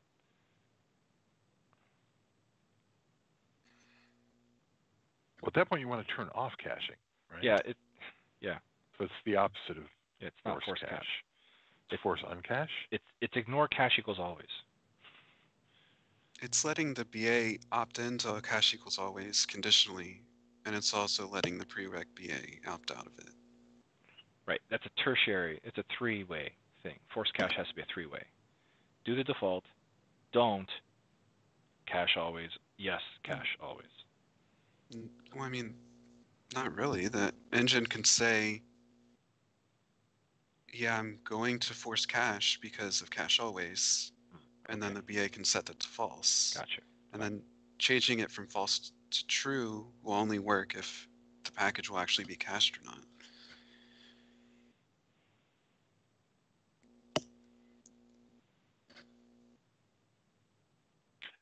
At that point, I'd rather the BA be able to, set the final cache state. Which is where I started. Yeah. I mean, they are, aren't they? Oh, no, they're not. Wait, they are. Well, I guess it depends on how. Sorry, it depends on how you interpret the force cache. I mean, you could interpret the force cache or the cache as just a boolean at that point. No, you can't, because you're right, because you want to calculate based off of the requested state too, right? So it is still force cache. But you can say force cache no to force it to not get cache. Wait, but it's a boolean. Force cache no. Force cache will be true if cache equals always. And force cache, and then the BA changes the force cache, changes it to false. And then normal caching rules apply. Right. And then normal caching. Right. So it still could get cached even though you said don't force cache it. Right. And that's just like. Well, no, the English works out though. So that's it does. Okay. The English does work out. Absolutely, the English does work out. It's just as a BA, you're like, but I wanted the control, and all I've got here is a partial control, and the partial control I have exists for the prereq BA. Yeah, I mean, no one else has asked to conditionally opt into always. Or opt out. Although that's kind of what this original issue was about, was I want to conditionally opt into always. I want to be able to force cache a package. You want to be able to opt out of always. That's really what it is. The prereq BA wants to opt out. Yep. This original issue 5125 wanted to opt in. Wanted to opt in? Interesting.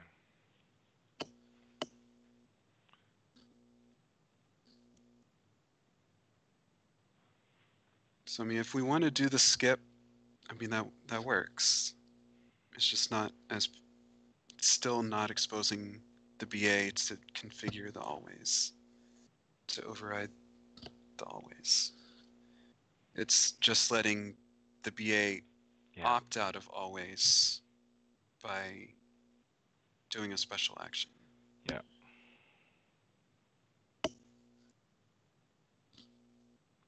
So you can force cache anything then. You cannot force cache anything, but you cannot prevent the thing from still getting cached if cache equals yes. It's interesting. Cache equals yes becomes the thing you can't change. Yes. Which is part of why what I was proposing was perhaps moving always into something else.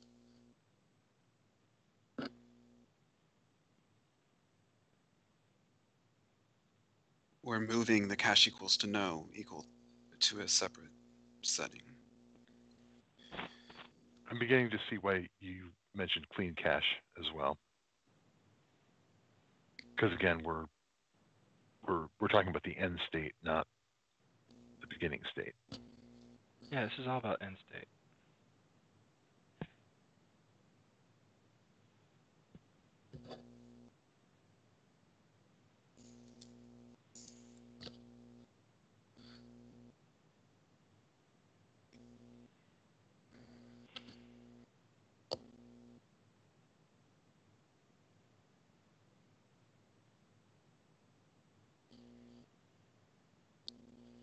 You cannot opt out of cache equals yes. You can opt in on cache equals no. That's interesting. So the way to give the BA complete control is to mark everything cache equals no, and then use this force to change it. That's the way the BA could control. That's the way the BA could get full control over caching. I wasn't intending. The force cache is about acquiring the package. It's not about whether it keeps it. So if cache right. equals no, and you set force cache equals to true, and the engine's not doing anything on the package, it's not going to acquire the package because there's no point. Someone's going to file a bug on that.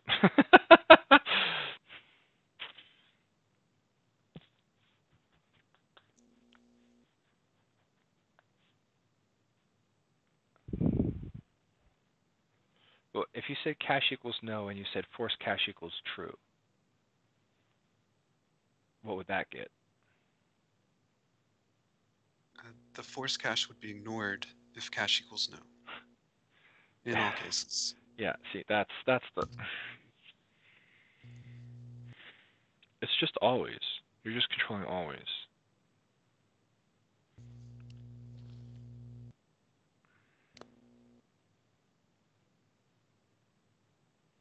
And if we break out always to a separate bit, then what? Yes, no. So then you could, it's one of those, yeah, it's like you can't set always if you set cache equals no. Right? Cache equals no and always cache equals true is a nonsense state, which is why we didn't split them into separate attributes to start. I initially split them, and then my code review said put them together. Yeah, because they're not independent. Because you can't say cache equals no and always equals yes. That's a invalid state. We try to avoid the language putting you into those. That's why we have yes, no, yes, always. Even though I'm not thrilled with the yes, no, and another piece, but it was a backwards compatible change at that point. I mean, really, yes and always go together. And then whether to keep the package in the cache at the end of apply is a separate option. It's trying to decide. It's trying to decide. One, yes and always is kind of about when to. Always is about acquiring the package. No is about keeping the package in the cache. It really is two separate concepts. I don't agree. Always is about having the thing end up in the cache, even if you didn't install it. Yes, you have to go through acquisition. Like, all of them require you to go to acquisition to get to the end state. The acquisition is an intermediate. You go through acquisition if we need the package in the cache for any reason, whether we're going to keep it cached or not. Well, I mean, as far as the engine's concerned, it's two operations, acquisition and clean. Yep, right. And that's why they're different operations. You may acquire things that do or do not get cleaned. But, right, the engine will acquire things that it knows it's going to need. The question is, what's the end state?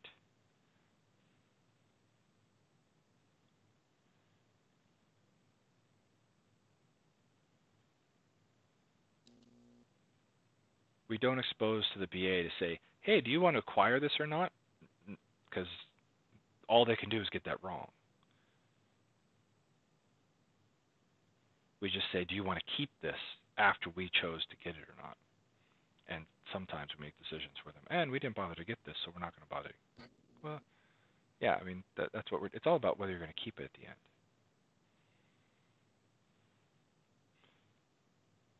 But the always is whether to get in the first place. No.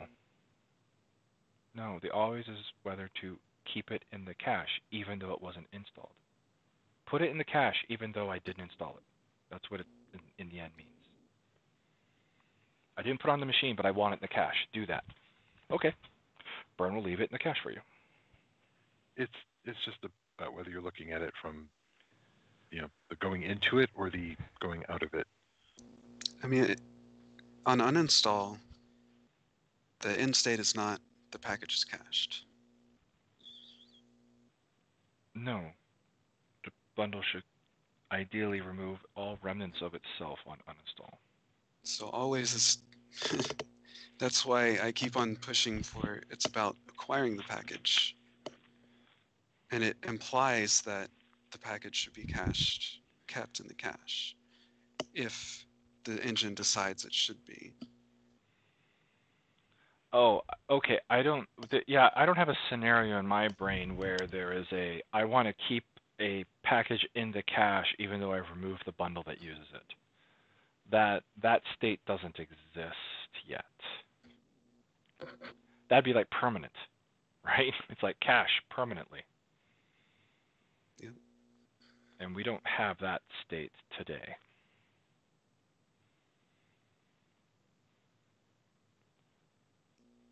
And again, if we did, I would still look at it in terms of what's the end result. I want this to be cached even after I've removed the bundle. And we don't expose that today. Have people asked? That's not. Yeah, okay. I don't really want to either. That's not a scenario I want to encourage by any means.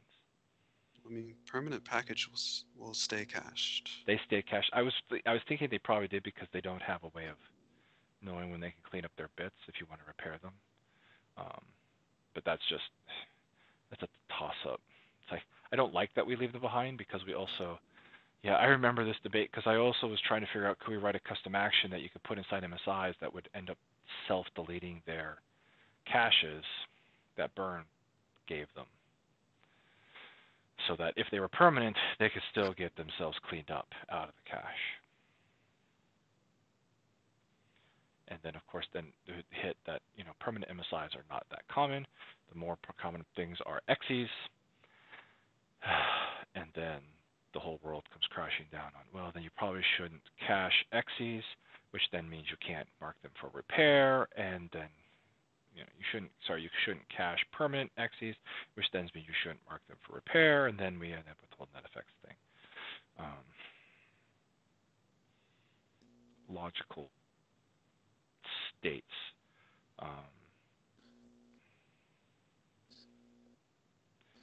So the force cache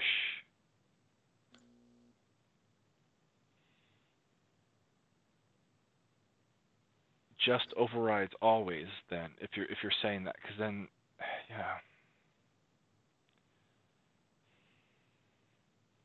because if it's marked cache equals no and I say force cache, it's going to ignore it. Why ignore it? Why not just say, okay, fine, I'll cache it for you? I mean, so I guess weird. we could.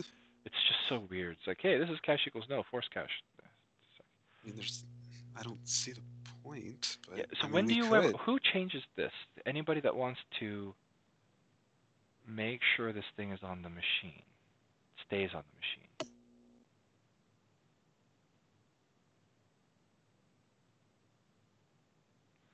Yeah, it gets interesting.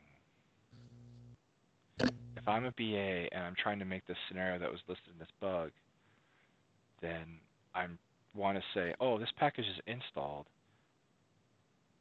and I wanted it to have been cached, so I would say force cache equals true.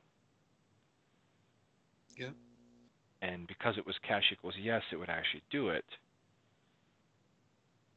And if it was cache equals no, then it would ignore it unless I really wanted to force it to cache it. Yeah, so it's force cache if caching is really what it is. Okay.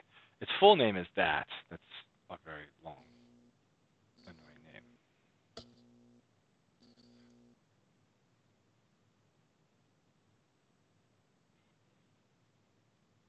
I'm really struggling here. This is so hard.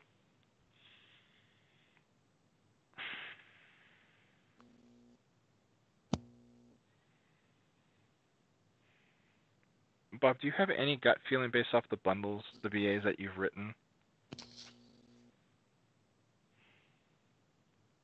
Like 0 of which have been managed code. So. No, this isn't managed code. Right, but you were talking primarily about the prereq BA, right? Well, yeah. Well, we have to get the behavior right in the prereq BA. I'm trying to think of this. If you see force cache, right, and using it. Well, I mean, one thing I saw yesterday was there's like a payload complete event that we have with the retry action. I mean, if you set it to retry and it was successful, then it's not going to retry. I mean, we already have things where we just ignore what the BA asks for if it doesn't apply in the scenario. Yeah, no, that's true. I'm getting to the, but it says force cache, and you're like, yeah, great, force cache it, even though I said no, and then it says no, you can't force cache something you said no on, and you're like, well, then it's not really force cache, it's just always cache it. You know, that's the thing I'm just struggling with, right? The fact that the BA is not getting the control, it's we can certainly do that. It's just I'm trying to think, what are people going to do? And is there ever a case where you say cache equals no, and suddenly in the BA you want to change your mind? Well, so that's just a naming problem. Is a concept sound? If the concept sound, we can come up with, right. a name. I guess where I'm getting, and it might be the opposite of force, but right. whatever. I guess where I'm at is the thing I'm struggling with is that scenario that is a scenario that I have seen discussed. I don't know that anybody's ever wanted it, but the ability to give the user the option, say, hey, do you want us to leave your cache behind so that you'll have a better experience should you need repairs and things like that, or do you want your disk space back? Which would allow the BA to then say, basically change it from yes to no. Visual Studio does this, right? Okay, they do. They're in the 2019 installer. There's a checkbox that is, and I don't remember if they say clean or leave, but yeah, they have the option there to clean up or not clean up the cache. Right. That scenario. That if we're going to allow them to override the caching, then then it's right there. It's that same thing. I don't know. Maybe it's because I'm always in the engine, but it just doesn't make sense to me to combine those two things. To combine what Acquisition two things? and keeping are just two separate things. Yeah, my point is that from a BA's point of view, acquisition is never involved. It's not an option. It's not something that you can think about. They don't get control of it. But it's exactly whatever. But my point is that from a BA, you don't think about that. You got to think about, what do I want in the cache in the end? And the engine goes through. I understand the engine has to make those. I guess that's what I was saying. The engine makes those decisions today of whether you go through acquisition or not. Because it's all based on the package state and the request state. Right, and the type of package and all those kinds of things. Right. The BA can't. We've not exposed the BA does not get to decide whether we're going to go get something or not. Technically, the BA doesn't even get to decide whether you're going to install something or not. That's true. It's all computed. Correct. So this is about the ability to control the end state of the package cache. And right now it's purely declarative. And if we're going to let the BA override part of it, because that's what the prereq BA needs, and the bug is about allowing things that were not cached to be cached, then should we also do the other one, which Visual Studio 2019 has a scenario of then let the BA say, I would like this to not end up in the cache in the end. So I would rather create a brand new action for that, cleaning your cache, than creating a special case action for the prereq BA. But a BA is going to want to go through, because they're going to have a checkbox in the UI. They're going to get the callbacks They're not going to want to say, all right, I'm going to plan an install, and then at the end of the install and all those progress bars, I'm going to go through and do another clean action and build up another progress bar. Like that's harder to do in the BA. To do multiple actions is harder in a BA. It's just, I mean, you don't have to. You already ran everything. You don't have to show UI to do it. You can well, just you do might it. because it might be big. You're going to need to show progress because it might take a while. Does the user really care? They do. If the install's still running, I mean, you could say, hey, let's hide the UI and let the install continue to delete stuff, and then the user shuts down the computer. I hear you, but in the end, all these disk operations generally need to be able to be routed up to progress.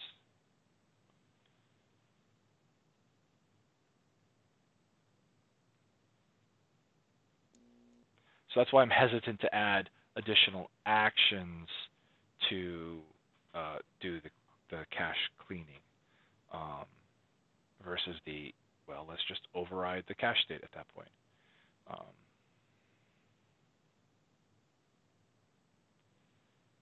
Overriding the cache state and saying leaving the state if basically having the prereq BA says the request state matches the current state of the package, right? That's essentially what it does, except for the one that it wants to install. That's the way it avoids having any operation hitting any package.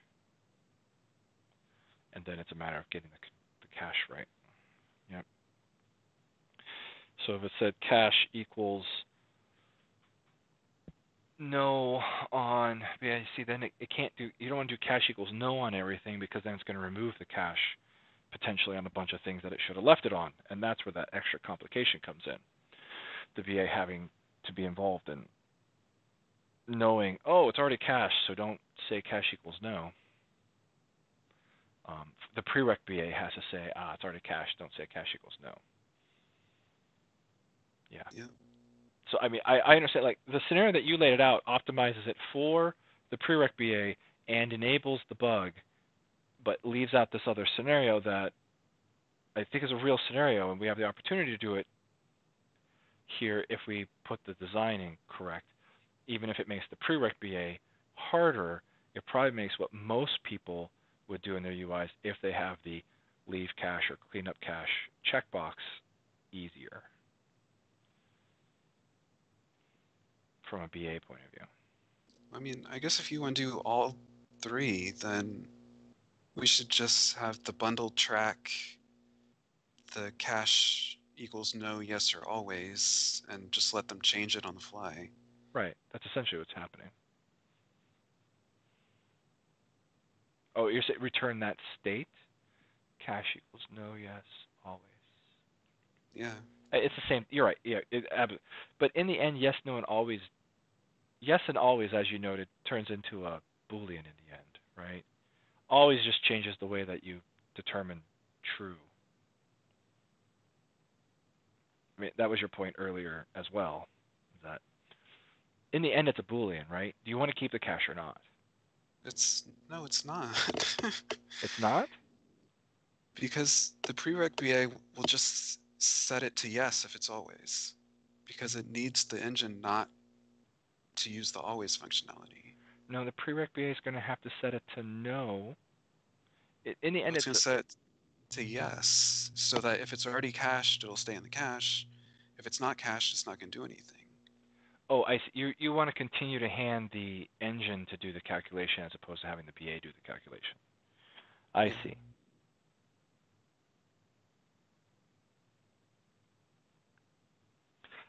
So then I see what you're saying. So it could be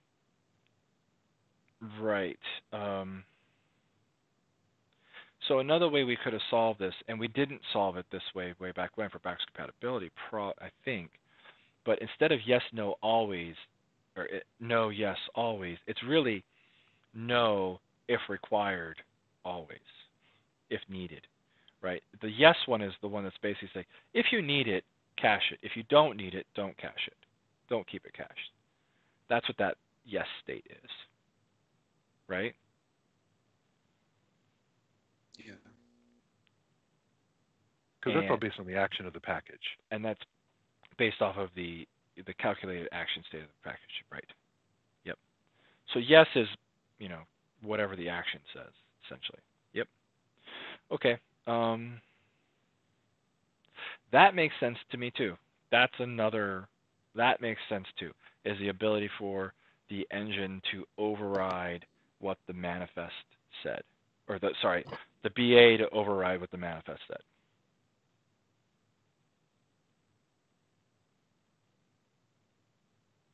As opposed to having to recreate the logic at their level to know the difference between no, yes, and always. Yep. So the prereq BA in that scenario would say no to everything. Oh no, you say it would say yes to everything. It could say yes to everything and then turn change off. Always to yes. Right. It would just say yes to everything. No. It would change always to yes. And that's it. Okay. You're right, because that would avoid marking its own thing that's going to install from no to yes. Right. So it could always, you're right. It would say, yeah, always? Nah, not always. Only if you need it. And then let that roll through. Yeah. Yep, that keeps all the logic which already exists inside the engine, and the BA then can just override, the things that it already had to know about, that the developer already had to know about in the way that they authored the manifest. Yep. Yep.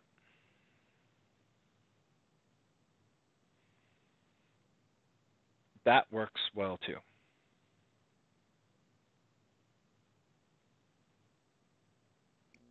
Of course, if we keep that in the state file and then they clean their package cache. Do you have to survive? Wait, does it have to survive restarts? Yeah. Wait. Remember the new functionality I added? So the bundle knows whether to say registered or not? Yeah. It needs to know right. whether to ignore the cache or not. Okay, but all right, this is so let me catch up to this one because this is newer stuff that I don't have as deeply buried in parts of my brain. So the prereq BA is going to do its thing and maybe restart, come back, and it's going to have a whole new world at that point. So that's not the scenario because it has to recalculate the plan from there. The normal BA would kick in and it would calculate its plan normally. So where's the problem scenario? If you have a force restart in the middle of your normal bundle? So let's see. Trying to think of a scenario. I mean, it's kind of a convoluted scenario.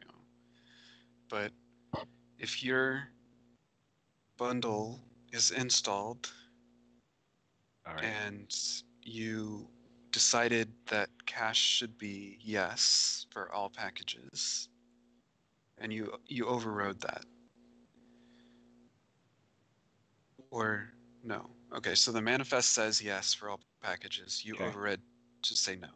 In the BA. Now the BA overrides to no? Yeah. Okay. You persist that in a file in the package cache. You clean the package cache. Yeah, but why do we need to persist it? So then another bundle comes along and installs a shared package, so now it's cached. So you run the bundle. So the fact that that package is cached means that that bundle is not going to uninstall automatically. Even though the BA overrode it and said, I don't want any of my packages in the cache. Okay, so the BA overriding it has to do that every time. It doesn't get to remember that state. Like, if a BA said, if the user checked the box and said, clean my cache out, then Burn's not going to remember that state. The next time you come up and run, right, Burn's not going to do anything to help the BA know that the user checked that box. The BA may choose to do that, but burn itself shouldn't do anything there. The engine shouldn't do anything there.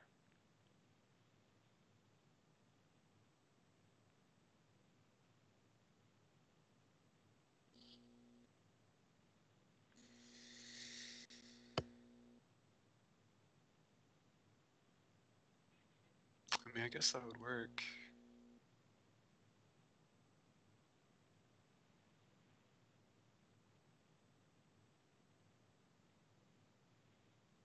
Yeah, do that one simple.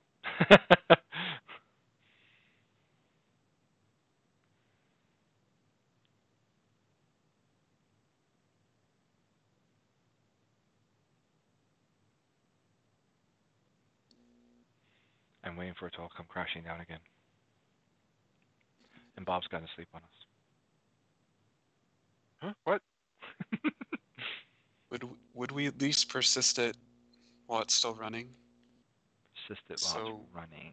Let's say they do an install operation and for some reason the BA ran detect again and started doing other things. Should what they chose during the previous apply cycle affect whether the engine decides whether to keep? I wouldn't. It truly is a in moment in time during the planning. It lasts just for that long to make the plan whatever they want, and nothing else in the engine. I mean, the engine doesn't remember that. Just like the engine doesn't remember that you chose to override the install state of a package. The engine doesn't remember that. It logs it. It logs it. There's no blame. Absolutely should log it. But the engine otherwise should not remember. Because, we should not get blamed. Hey, none of my stuff is ever getting cached. You look at the logs like, yeah, your BA is telling it to not cache anything. Success. We did what you said. And then they can go off and fix it. But yeah, the engine should not remember any of that stuff. It's no more than it remembers the install state of an action during the plan. It's like, yeah, no, I wrote it to the plan, and it can move on with the rest of its decision making from that point. Yeah, that works. So if it's not force cache, it's whatever the standard behavior is, right? Here's the default. Here's what it was in the manifest. You can change it if you want. Right. And then you're going to get in the code and tell us that we can't make that decision that late, which I'm afraid of, but I hope that it's early enough that it'll work. Well, no, you're deciding something that's declarative. Like you're overriding the declarative. It's independent. Yeah. You are overriding the declarative, and I'm hoping that, when we make that typical callback, I'm hoping it fits into an existing the existing plan callback, I guess. It's just the timing. I don't remember the timing in Burn. I'm hoping there's no problem. Just slots right here.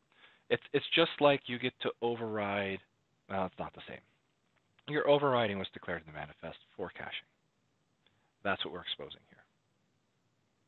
And I think that will enable all the scenarios, not terribly. I was going to say, I think it works right. It should work in on-plan package begin. Okay, great. Well, that's relatively straightforward then. It's like, here's the value. Give me back the value. If it doesn't match, well, I just log whatever the BA, just add it to the logging, and then do the normal math. So it's hopefully a very localized change. Oh, no, except to change at the interface, so it's going to be breaking all over the place for that. But yeah. I mean, as normal, the hard part is naming. Are we keeping no, yes, always? Yeah. Bob? Sorry, that time I was asleep. I really think we should replace yes, and I will write the converter code to convert yes if we come up with a better word. Because the fact that it created confusion among us makes me think. But I don't like two words. I want a single word attribute if possible. Yeah, if required is bad.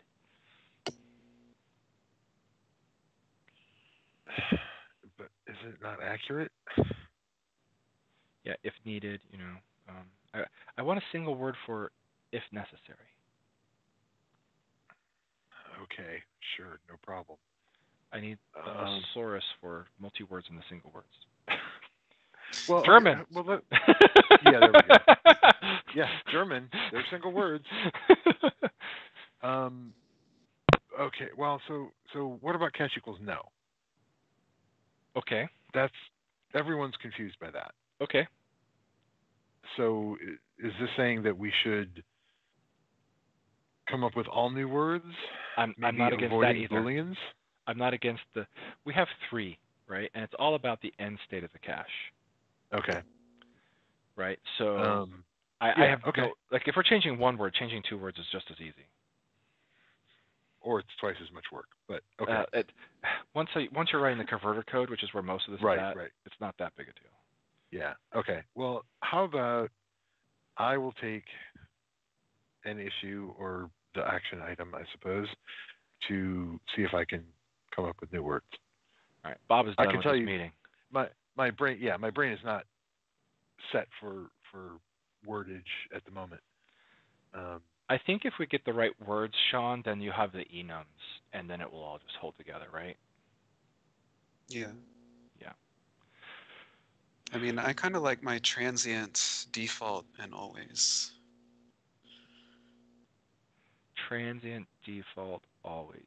Yeah, something in that direction. Not a huge fan of transient. I'm not either because it's like temporary, but that's not quite right either. But yes.